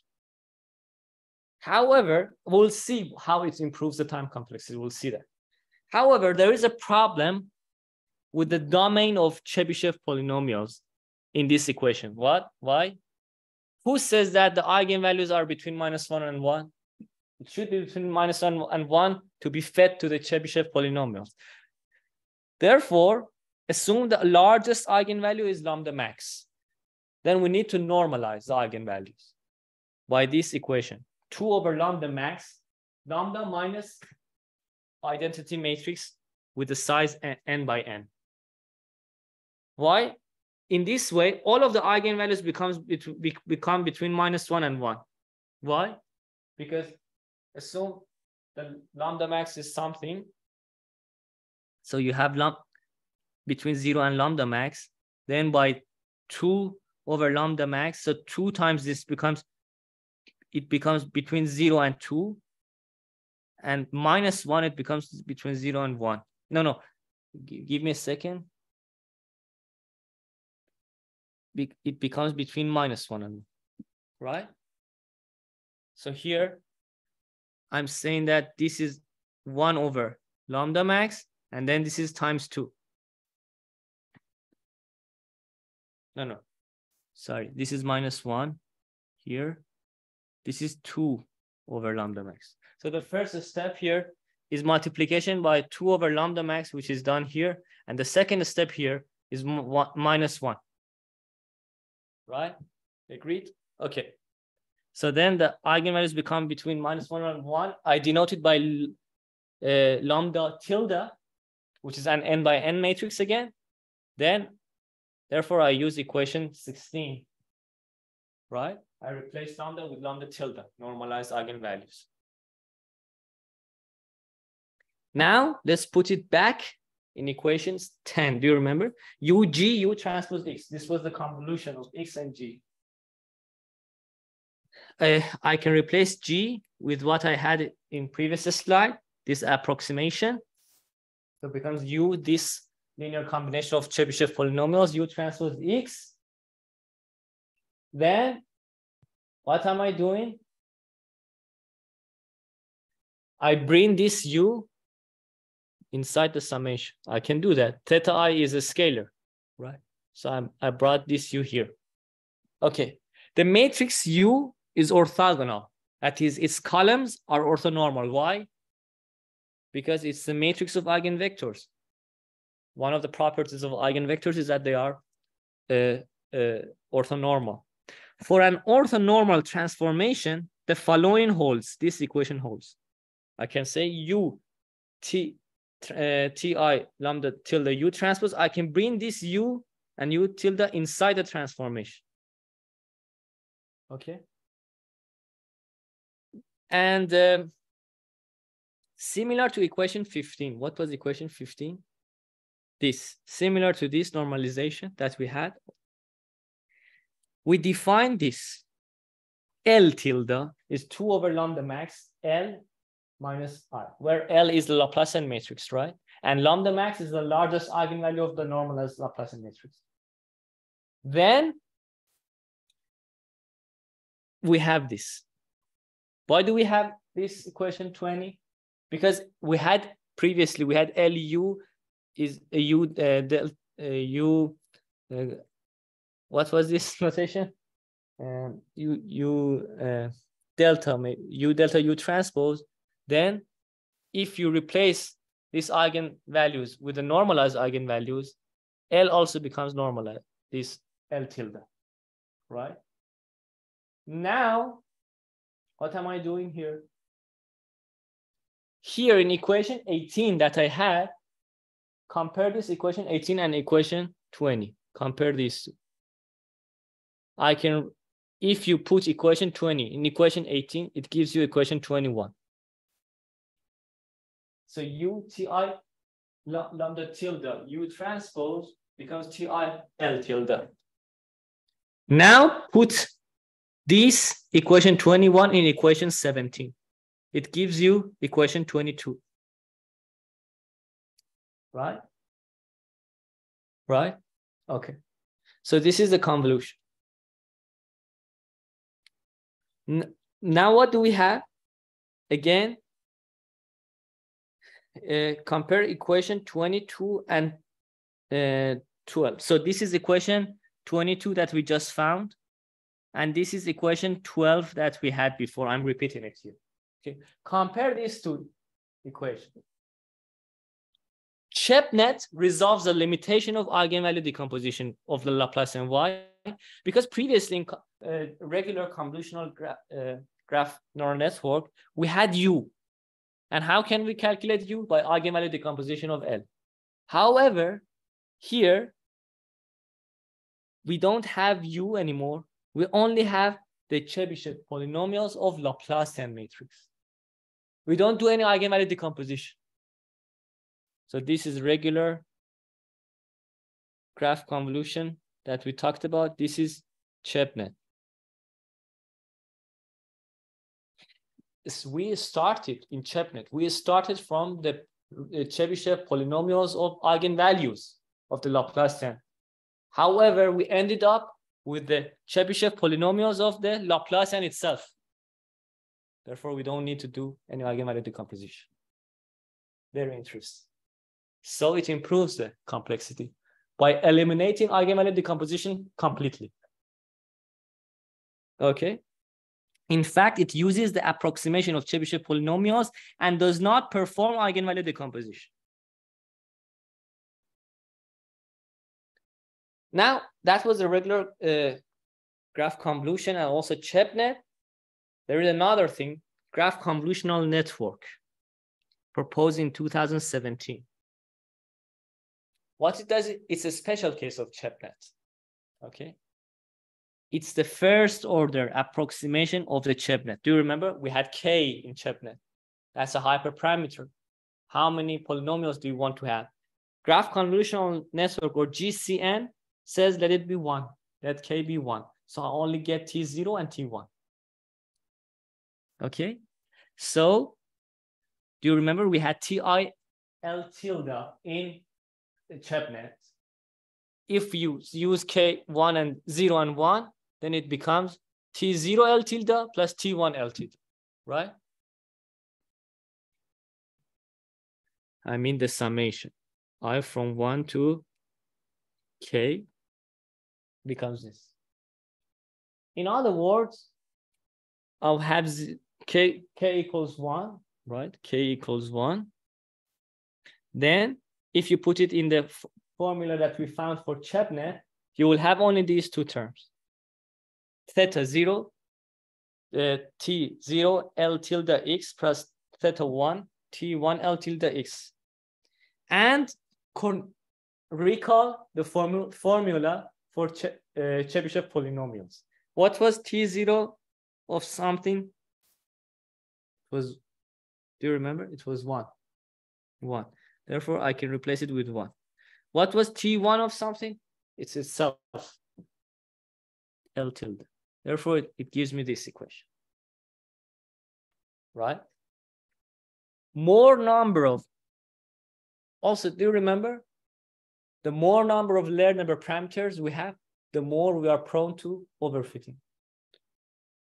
More number of layer number parameters may result in overfitting if we don't have enough data. So it makes the risk of overfitting higher, right?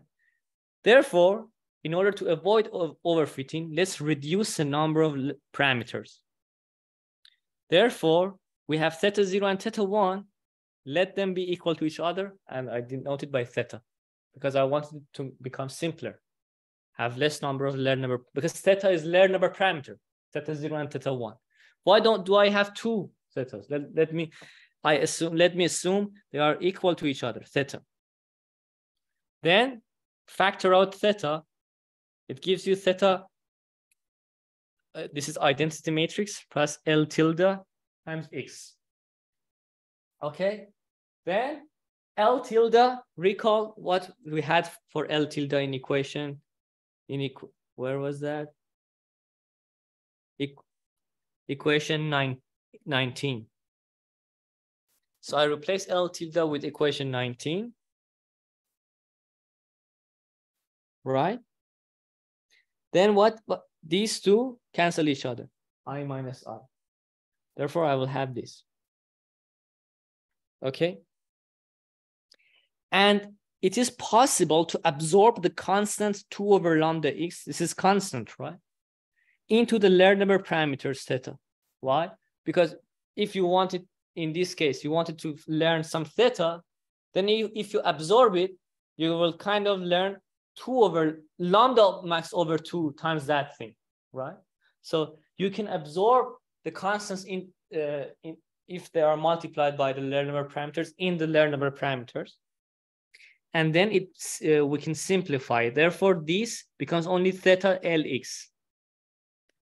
All right. Then, according to equation 4, do you remember L was a normalized Laplacian matrix, which was d to the power of minus half, a d to the power of minus half, right? So equation 24 is a graph convolution in graph convolutional network. Okay, let's continue. This is what we had. I'm repeating it. It has been empirically observed now. So there is something empirically observed there.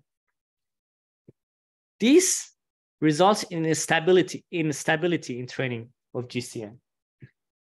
It will be a bit unstable. Therefore, we make an additional assumption empirically that to have self loops on the nodes, meaning that every node has an edge from it to itself. Let everyone be its own friend, for example, in social network. Okay.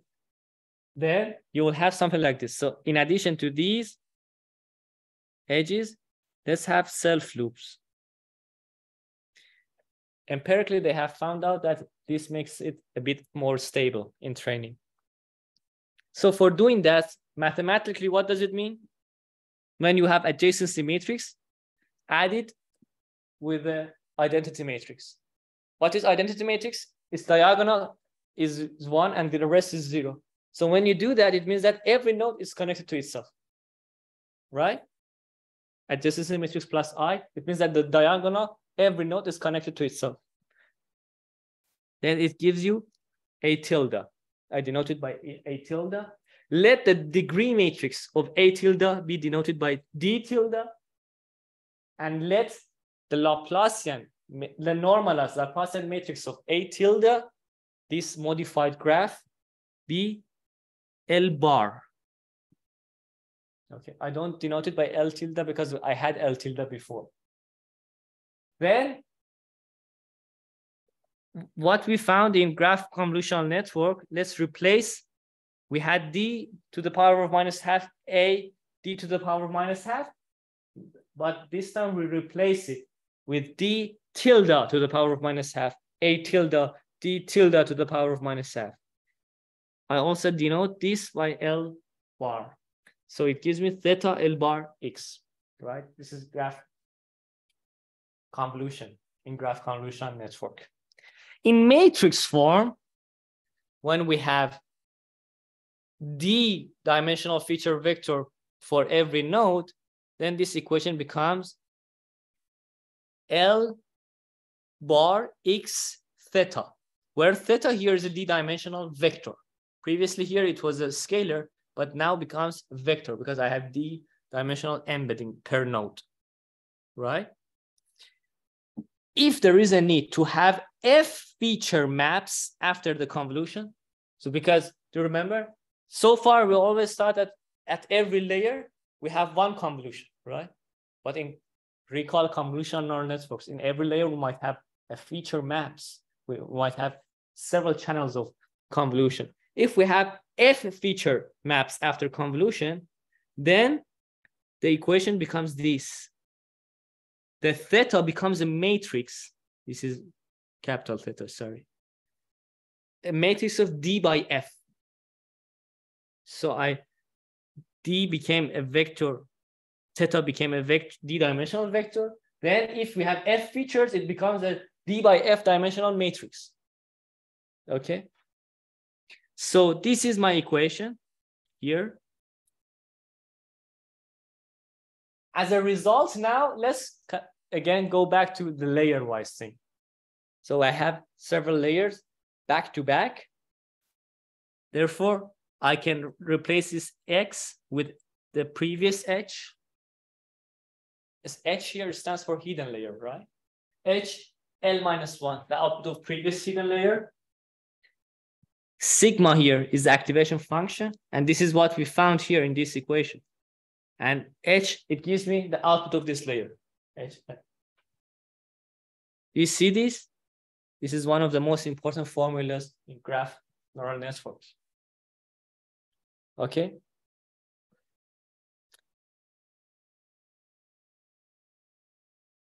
Equation 26 that we've just found is a graph convolution performed in every layer of graph convolutional network, where theta is a matrix of learnable weights in the layer.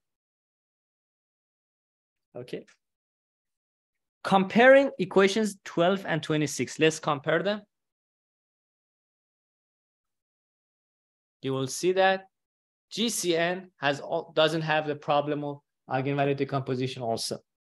In regular graph convolution, we had U, which is the eigenvectors of Laplacian matrix, but in GCN, graph convolutional network, we don't have that. We have L tilde, L bar, and L bar has A tilde and D tilde. There is no eigenvalue decomposition.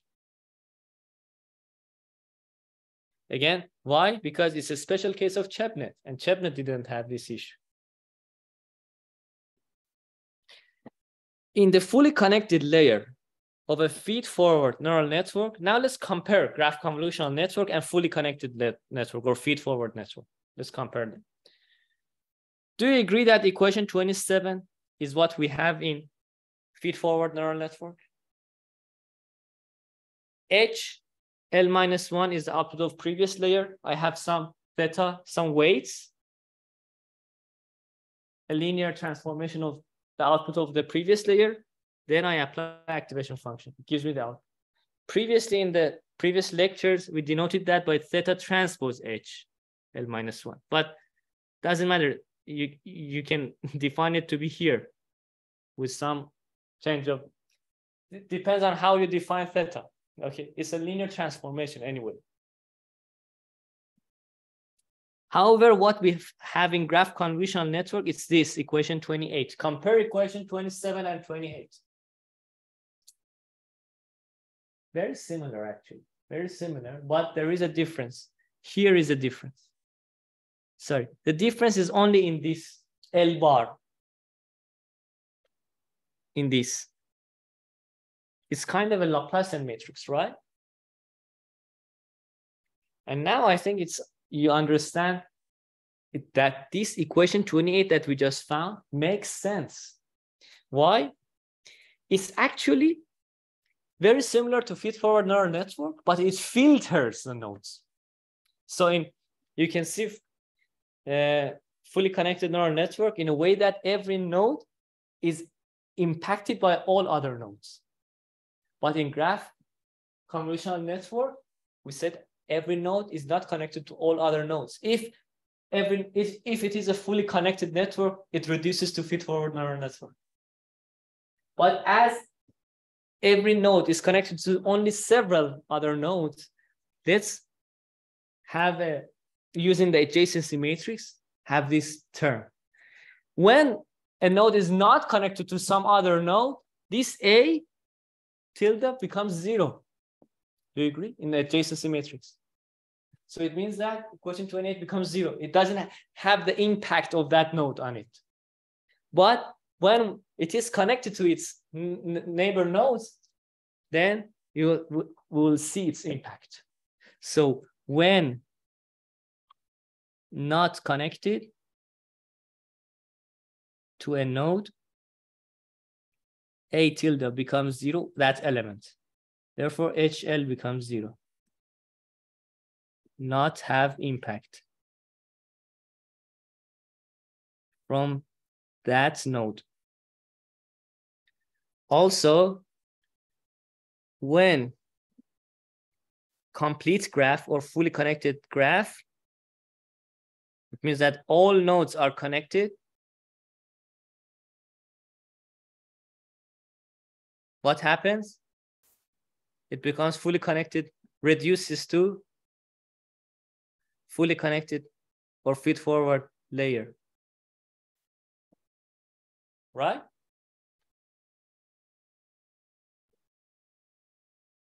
Now let's go to more general frameworks for graph convolutional network.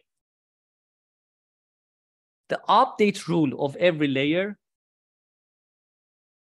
what was that? Equation 28, can be restated in this way. What was equation 28? It was this, right?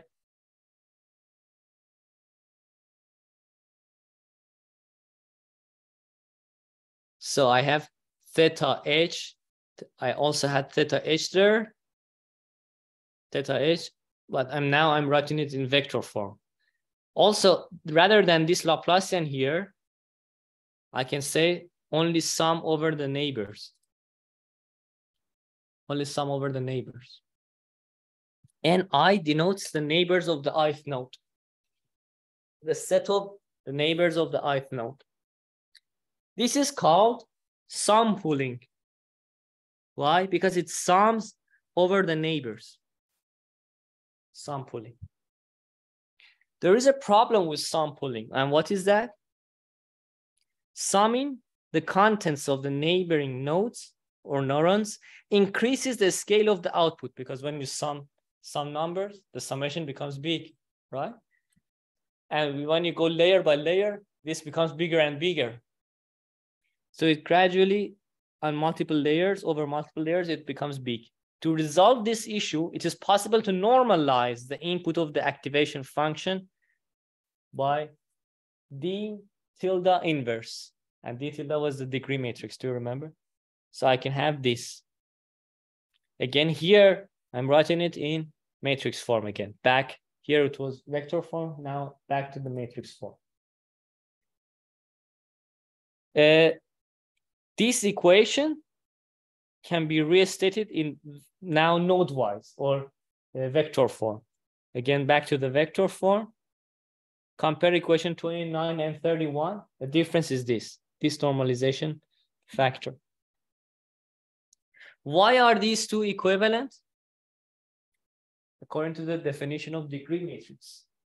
Because degree matrix sums the rows of the adjacency matrix. So it's every ith row. So its ith element is cardinality of ni, right? Cardinality of ni. its ith element is cardinality of ni, right? The size, how many neighbors the ith node has, right? And we know that D tilde is a diagonal matrix.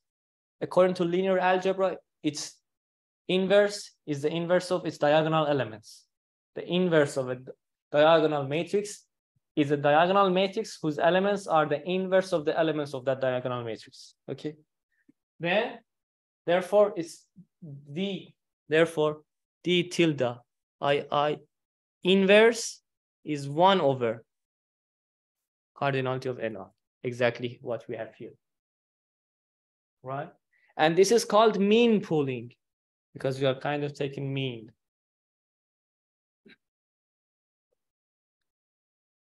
We can make it symmetric normalization. So rather than the only, what did we have before? This term. Now for it to be symmetric, we can have this similar to what we have in Laplacian, right? Definition of normalized Laplacian. Then if we write it in node-wise way, it will be like this. We will have this normalization factor. It's called mean pooling with symmetric normalization. Now compare this equation with what we had in graph convolutional network. You'll see that GCN or graph convolutional network is using mean pooling with symmetric normalization, right? So it's a more general framework. You can have other things. You can have sum pooling. You can have mean pooling with asymmetric normalization. This equation 33 means that for every node I, if the node J is a neighbor, its impact on the ith node should be more. So let's analyze this equation 33. Why does it make sense? Can you tell me? Consider in the summation, consider node J, okay? Node J is one of the Ni, right? Then, consider node I, sorry. Node I, it has several neighbors. This, okay? Now consider node J, which is one of the neighbors of Ni, the ith node, okay? Consider two cases. One case is that the Jth node is connected to too many other nodes like this. In addition to connecting to I, it is also connecting to too many other nodes. Do you agree that I shouldn't care much from the impact of node J to the node of node I? Do you agree? Consider these, compare these two cases. This is I, this is J. So this is similar to this, but the difference is that this J is here, it's connecting to only 3 things, one of which is I. Here, J is connecting to 100 nodes. Here, only 3 nodes. Of course, when J is connecting to only 3 nodes, one of which is I, its impact should be more considered on I, because I is only one of the few neighbors of J. I is one of the few neighbors of J. Here, I is kind of lost between the neighbors of the J. Therefore, I shouldn't care much about it. Now, this equation is exactly doing that. Because here, I have Nj also in the denominator in addition to Ni. When Nj is large, 1 over Nj is too small. Therefore, I don't consider its impact much. But when Nj is small, I consider its impact. Did you understand?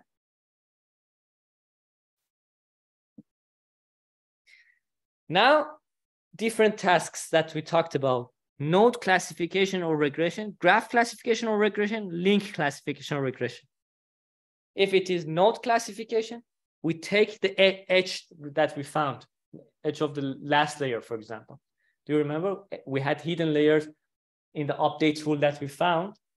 Then get the last layer, maybe HI, and using some function F or some layer, you decide about that node. If it is graph task, graph level task, you get the edges of all nodes. And you decide based on them.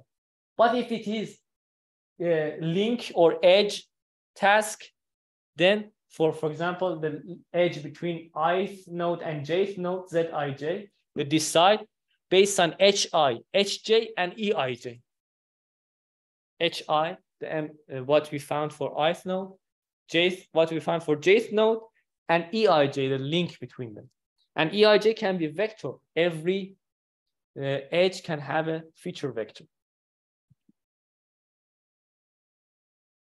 Now let's talk about graph attention network. Do you remember we talked about attention mechanism and transformers? This work, graph attention network, combines the idea of attention mechanism and graph neural network. Do you remember what we had in equations 29, 31, and 33, which we saw before? We had linear combination.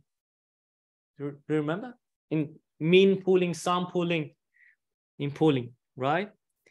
And this linear combination can have weights. Do you remember? For example, in sum pooling, the weights were 1. In mean pooling, the weights were 1 over cardinality of Ni. In mean pooling with symmetric normalization, it was 1 over square root of cardinality of Ni and cardinality of Nj. We just saw that. However, graph attention network says, let me learn the weights. Let me learn the weights using attention mechanism. And I think whenever you have weighting, you can think of attention. Because as we saw before, attention is nothing but simple weighting. Weighting.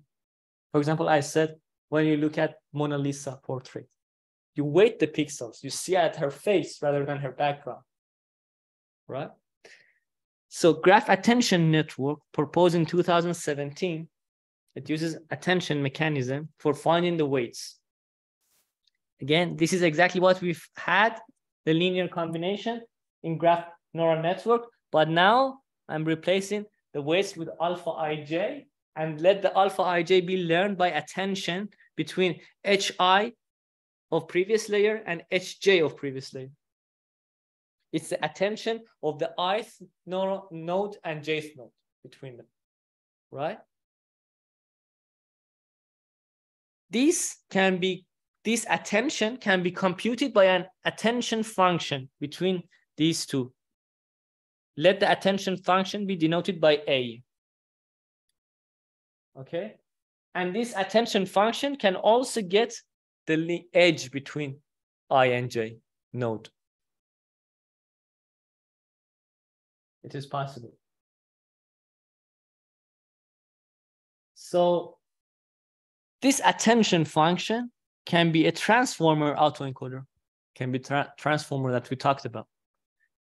However, the graph attention network models attention function as a single layer feed-forward neural network. They train a single layer feed-forward neural network for calculating the attention. And it finds the best attention weights for their own task. Finally, the attention values of every node are normalized in a softmax form to obtain the attention weights. Why? Because I want, also we had the same idea in transformer. In transformer, we had the same idea. We want the weights to sum to 1, right? So we use the softmax form. The summation in the denominator notes that it's over the neighbors of the ith node. They use multi-head attention. So what do I mean by recall transformer lecture? They do attention, they calculate attention for several times. So as you see, each color in this figure is one of the attentions in the multi-head attention. So they calculate attentions in different ways. Then they kind of concatenate or average these attention weights, because do you remember in multi-rate attention, we also concatenated them. They also concatenate or average them to get one attention score.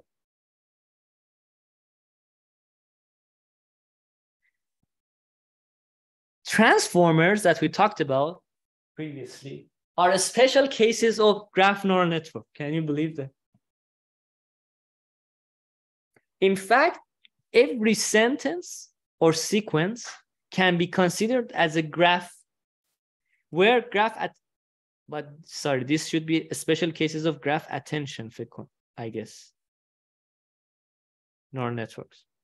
So every sentence or sequence can be considered as a graph where graph attention network can calculate the attention between the tokens in the sequence.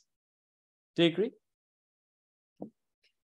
Example this is a sentence. Consider this sentence. This is a sentence. For every token or word, you can consider a node. This is a sentence. This is also a sentence. This is also a sentence. And consider the token this is assumed the ith node. Then the jth node can be each of these. You can calculate the attention between them. Interesting. So you can see transformer as a special case of graph attention network. In the following, graph attention network and transformer are compared. In graph attention network, the attention is this. We just saw that, right? The attention is this, AIJ. The attention between HI and HJ, where HI L-1 and HJ L-1 are passed through a single layer network with some weight W. Do you remember I said GAT or graph attention network? What does it do? It calculates attention using a single layer network. And let the weight of that single layer network be the matrix W. Therefore, attention is calculated between W transpose HIL-1 and W transpose HJL-1 after feeding to the single layer of network, right? In transformer, on the other hand, the attention is between QI and KJ. Do you remember query and key? What was query? It was WQ transpose X. And key was WK transpose X. And WQ and WK were learnable parameters, right? Therefore, the difference of GAT and graph attention network and transformer is that GAT uses the shared learnable weights. These are the same W for query and key, but transformer uses different learnable weights for them. This is one difference. Another difference between GAT and transformer is that GAT uses a single layer feed-forward neural network as the attention function. However, in transformer, this function was this. Do you remember? We had it.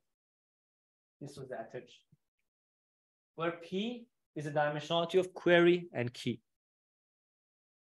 The last difference of GAT and transformer is the softmax form.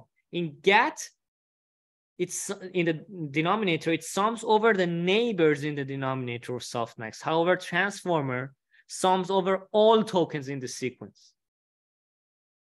Right?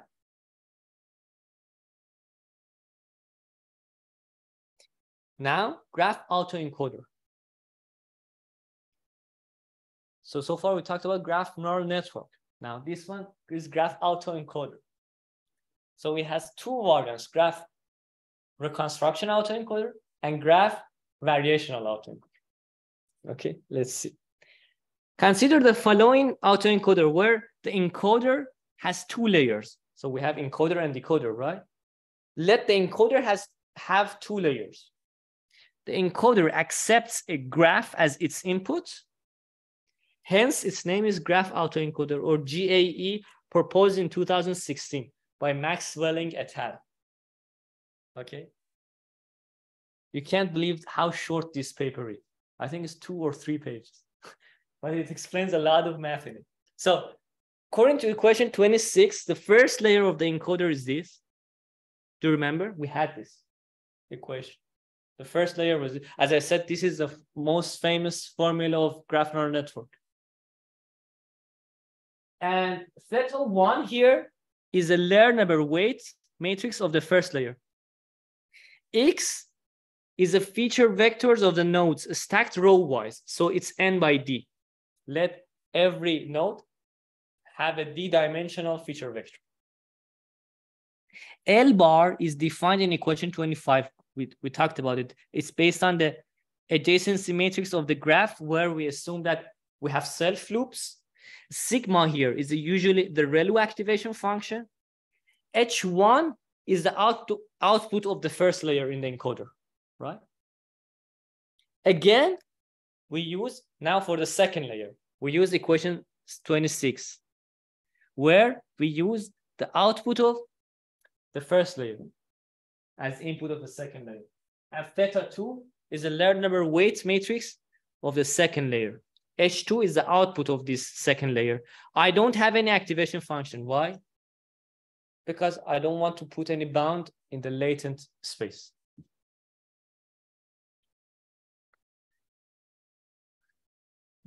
Putting equation 39 in equation 40 combines the two layers together, then it gives me this. I denote it by GCN, graph convolutional network. GCN of XA, A is the adjacency matrix, theta 1 and theta 2. It gives me this, right? Put equation 39 in 40, it gives you equation 41, right? Now, as I said, there are two types of graph autoencoder. Graph reconstruction autoencoder, which is deterministic, and graph variational autoencoder, which is stochastic.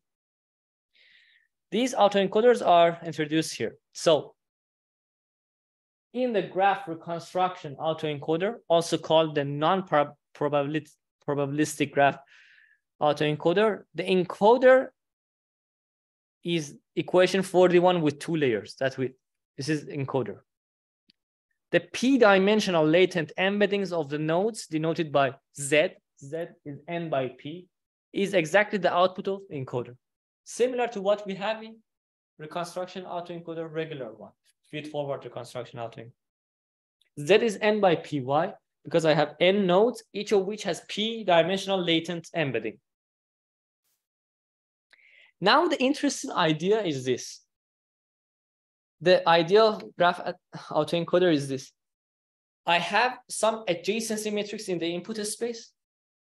I can also calculate an adjacency matrix in the latency space. These two adjacency matrices should match. Although the dimensionality of input space and latency space differ, but I know the adjacency matrix is n by n. So it doesn't care about, so it doesn't change. Its dimensionality doesn't change with dimensionality of data, right? Interestingly here, A is n by n. Here, another A, I can have maybe A hat, A prime. It's also n by n. Therefore, I can compare them. Although here it's p-dimensional data, here is d-dimensional data. So I can calculate ZZ transpose, which is the inner product of the embeddings latent vectors. Why is it ZZ transpose? Usually in my courses, Z transpose Z is the inner product. Here is ZZ transpose inner product. Why? Because the latent vectors are stacked row-wise rather than column-wise. Okay, therefore ZZ transpose is the inner product of p-dimensional latent variables. Then I use sigmoid activation function. Why? Because I want it to become 0 and between 0 and 1. A score of similarity of latent variables between 0 and 1. Because inner product measures the score of similarity, right? Then as I said, this is a sigmoid function, right? So I apply sigmoid function elements wise. Assume this is the ijth element. So it gives me this, right? Then the idea is this. The idea is that the similarity. So here I said adjacency matrix, but we can calculate adjacency matrix in this way also. In this way, saying that the similarity of embeddings in the input space should be similar to the similarity of embeddings in the latent space. Very similar to the idea of what? Maximum mean discrepancy. Sorry, multidimensional scaling. Very similar to the idea of multidimensional scaling. Multidimensional scaling, one of its variants, minimizes the difference of similarities of points in the input space and embedding space. For more information, see my MDS lecture in the statistical machine learning course. So here, as I said, we minimize the mean squared error between A and A hat, where A and A hat are the similarities of the embeddings in the input and latent space respectively. And F here is the Frobenius norm. The optimization variable is the weights of both layers of encoder. Interestingly, there is no decoder. There is the decoder is kind of calculating A hat. There is no weight for a decoder. The decoder's job is only calculating A hat, as we saw in this equation 42 and 43, right? Interesting. Now, graph variational autoencoder. So its idea is very similar to what we have in variational autoencoder in fully connected network. So the first layer, so now I have again two layers for one of the parameters. So now I assume the latent variable has some distribution, right? As the distribution can have several parameters. For every parameter, I use two layers, where the first layer between all of the parameters is shared. Assume it is Gaussian distribution, right? Therefore, I have two parameters of the distribution, mu and sigma, mean and variance, right? If it is multi-dimensional Gaussian distribution, I can assume the covariance matrix is diagonal. Therefore, sigma also becomes a vector. Then what happens? I have theta 1, theta 2, and theta 3, where theta 1 is shared between the parameters. I have theta 2, I have theta 3. Of course, theta 1 and theta 2, you can see it as what we had before, or two-layer of graph neural network. Theta 1 and theta 3 also, you can see it as a two-layer graph neural network, right? So using these, I can generate some mu and sigma. Then it defines my latent space, the distribution of latent space. Now I can sample from this latent space, as we had in variational autoencoder in regular networks. Then it gives me again Zi and Zj, right? Zi and Zj. Why? How can I calculate Zi and Zj? So I feed xi to theta 1 and theta 2. It gives me mu. To theta 1 and theta 3, it gives me sigma. It gives me some normal vector, normal distribution with mu and sigma. I sample from it, it gives me Zi. I do this for xj again. I feed it to the network. Theta 1 and theta 2 gives me some mu. Theta 1 and theta 3 gives me some sigma. It gives me some n mu sigma. By the way, these mu and sigmas might differ, right? Because xi and xj are different. I sample from this distribution, it gives me Zj. Now I can calculate A, between similarity between Z and Zj as before, A hat. So now I can calculate A. There are some more things in this graph variational autoencoder. What is that? The latent variables of the nodes are independent, right? Therefore, the encoder of graph variational autoencoder models this conditional distribution. Q of Zi given X and A. The probability of Z given X, an adjacency matrix. And why can I multiply them? Because they are independent. This gives me Q of Z given X and A. And Z again is the latent variables, N by P. As I said, you can see this as a Gaussian distribution, for example, with what? Mean mu I and diagonal covariance matrix with these variances. As I said, I sample from these. Once it gives me, I sample Zi from Q of Zi given X and A, and Zj from Q of Zj given X and A. Right? We calculated this Q. So by Q, I mean you feed Xi to the network, it gives you some mu I sigma I. It gives you Q of Zi given X. Once you feed Xj to the network, it gives you mu J and sigma J. You sample from that distribution, right? It gives you Q of Zj given X and A. You sample from them. We can define Q of A given Z as this. Probability of Aij given Zi and Zj. I have two double multiplication. Why? Again, because they are independent of each other. Then I calculate the A again. I calculate the A again that I have. Do you agree? So in simple words, I feed Xi to theta 1 and theta 2, it gives me mu I. I feed Xi to theta 1 and theta 3, it gives me mu sigma I. I have the distribution of the Gaussian distribution of mu I and sigma I. I sample from it, it gives me Zi. I do the same for Xj. I will have distribution of Gaussian distribution of mu J and sigma J. I sample from it, it gives me Zj. I have some Zi, some Zj. I can calculate A, matrix A, using the sigmoid function that we had. Using this equation, this A should match with the previous A, right? But we don't use mean squared error loss function anymore. Here we use evidence lower bound as we had in variational autoencoder. Elbow.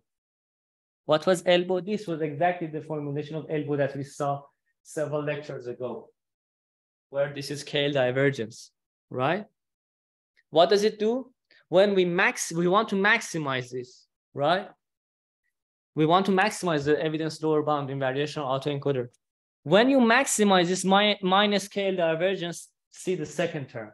It means that you are minimizing this KL divergence. And what is this KL divergence? It's saying that make the posterior of Z given X and A similar to what I want as a prior of Z,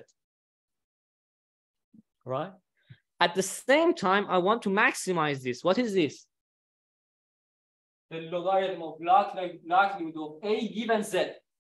I want to maximize the likelihood of A given Z. So I want A to be very similar, its likelihood, to what we had before. But at the same time, I want the distribution in the latent space to be similar to my prior distribution, desired distribution. But here we should maximize this elbow. In neural network, we usually minimize that. Therefore, we minimize minus of this. So we minimize minus of this, right? Using backpropagation. It's very interesting. Some slides of this slide deck is inspired by the teachings of Professor Ali Qudsi at the University of Waterloo. And graph neural network in PyTorch geometric. PyTorch geometric is the library in PyTorch for graph neural networks. You can see that. It's very good. Also, there is a good tutorial on PyTorch geometric in YouTube by Antonio Longa. Take a look at this playlist, and I think it's very good.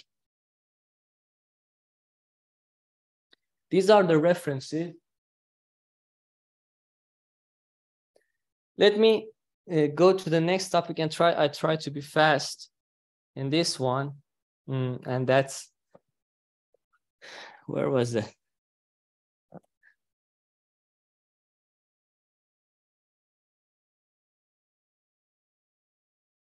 Okay. Knowledge distillation.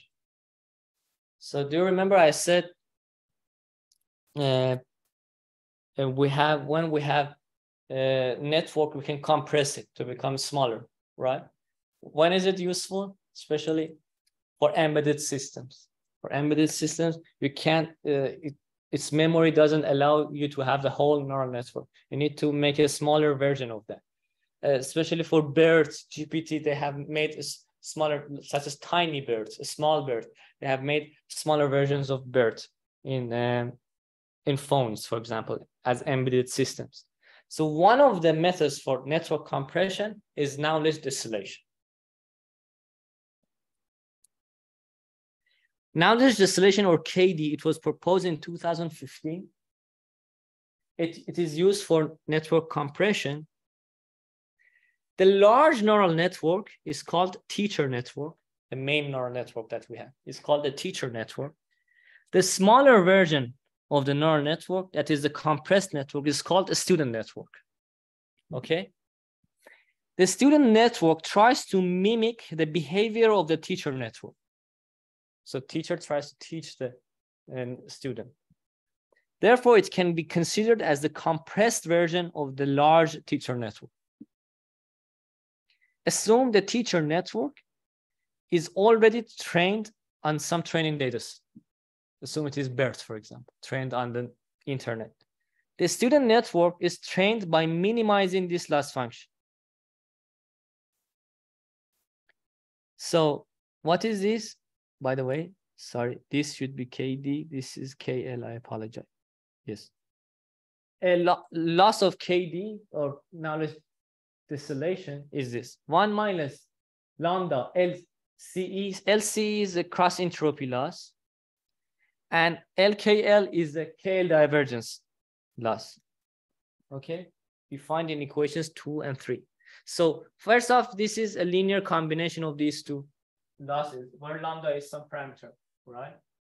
And LCE, what is this? This is cross entropy between the target labels and the output of the student. What is this? FSX is the output of a student network for the input X. What is sigma FSX? It means I have a sigmoid activation function at the end. Okay, so it gives me some label between 0 and 1. And I want it to be similar to the target label. Therefore, I use cross entropy. What is the KL divergence loss? It calculates the KL divergence between the output of a student, FSX, and the output of teacher, FTX. Why am I have, by the way, tau here is the parameter, some parameter. We call it temperature. Okay. So basically, what is equation 2 and what is equation 3? Equation 2 tries that a student learns from targets, target labels. In equation 3, a student learns from a teacher. So in equation 3, a student mimics the teacher. In equation 2, a student learns the target labels. These are called hard labels. These are called soft labels. So I think the idea is very simple, right? Now you have a linear combination of these two losses and you minimize it. So at the same time that I'm learning hard labels, I try to mimic the teacher. And these are the cross entropy and KL divergence, right? By definition of cross entropy and KL divergence. We can have annealing in knowledge distillation. So how? We can have two stages, stage 1 and stage 2. Stage 1, we can gradually mimic the teacher in the student, learning the soft labels. In stage 2, we can learn the hard labels. So rather than having them at the same time, we can do it in stage-wise, not at same time. In stage 1, I have KL loss. In a stage, KD loss. Why do I call it KD? Because it's having the idea of distilling knowledge from teacher to student, okay? Or the idea of mimicking, soft labels. So here, this is soft labels. Here again, it is hard labels in the stage 2. So rather than having a linear combination of the loss functions, I have stage 1 and stage 2.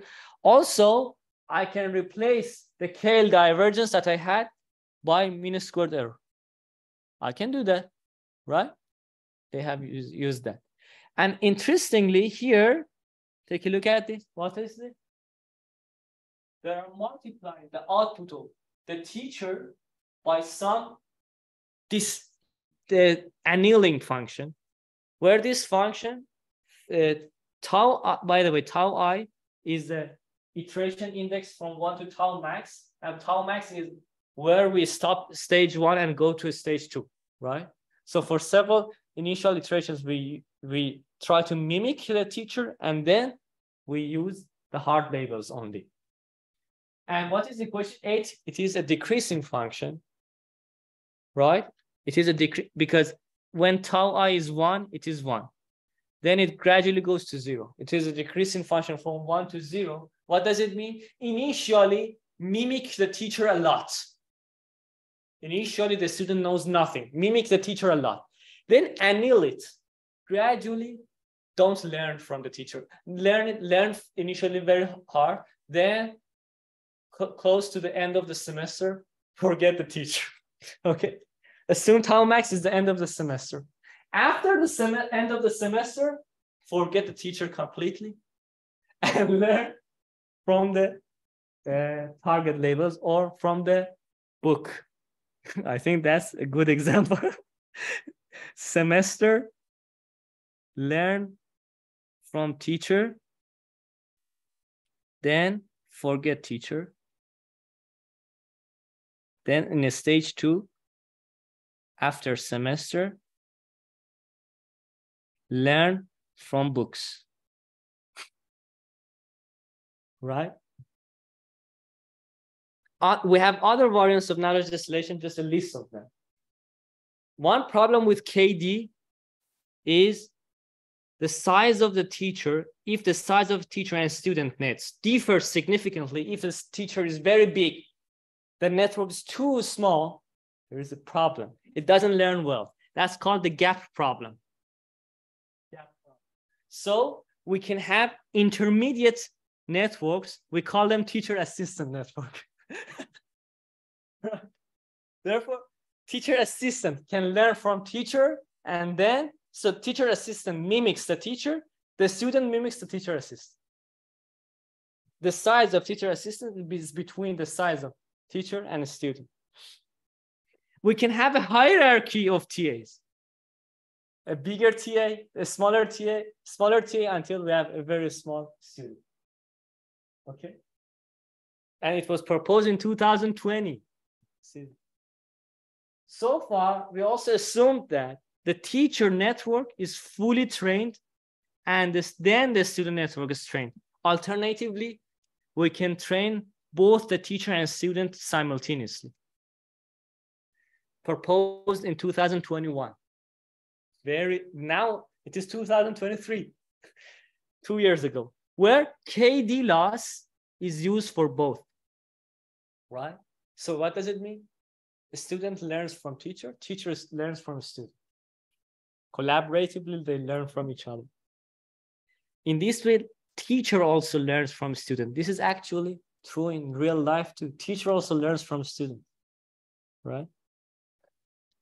One problem with KD is that it has been empirically found out that not necessarily the last iteration of the teacher is the best for training the student network. Assume you trained a teacher, it is trained. Now we want to start training the student, but the last iteration is not necessarily the best for training the student. That's called, therefore, you need to search between the checkpoints of the teacher, which one is better for the student. That's called the problem of checkpoint search in KD. Alternatively, for solving this issue, we can have two stages where we train the teacher and the student together again simultaneously. So learning them simultaneously lets the student find out which checkpoint is better for it, right? We can mimic the output of every layer of teacher for the student. What do I mean? Of course, the teacher and the student differ, at least in size, right? Maybe even in the network structure, they might differ, okay? Either in size or network structure or both, right? They differ. Okay, how can I distill knowledge from different layers of teacher to layers of student? I think the simplest idea is that let's have a linear combination of them. When you hear linear combination, you should think of attention mechanism. So we can have attention for KD, right? You can distill using this, and that's attention weights. We learned the attention weights by backpropagation, proposed in 2021, and many other variants. A survey on KD is reference 7. Here are the references. Okay, this course is over. We couldn't cover some things, but we tried to cover most important things. And the next session is the presentation. Please come and present. Before we end the session, how is it? Is it good? Any feedback? It was very interesting. I said because it's a very personal favorite subject of mine, so I think it was really good to know better all the models there are, and at least the most important of them. And also because I could see some other patients different from the ones I usually do in my research. Okay. It's really good. That's great. Thanks. What about you? It was great. Like what happens with the complex subject is that teachers see their students are not learning and they slow down, so they cannot cover more complex topics. But in this one, you covered everything you promised. Okay. Yeah. None of the topics are the same. Thank you. Okay, great. I'm happy that you liked it. Thank you. Okay. Thanks.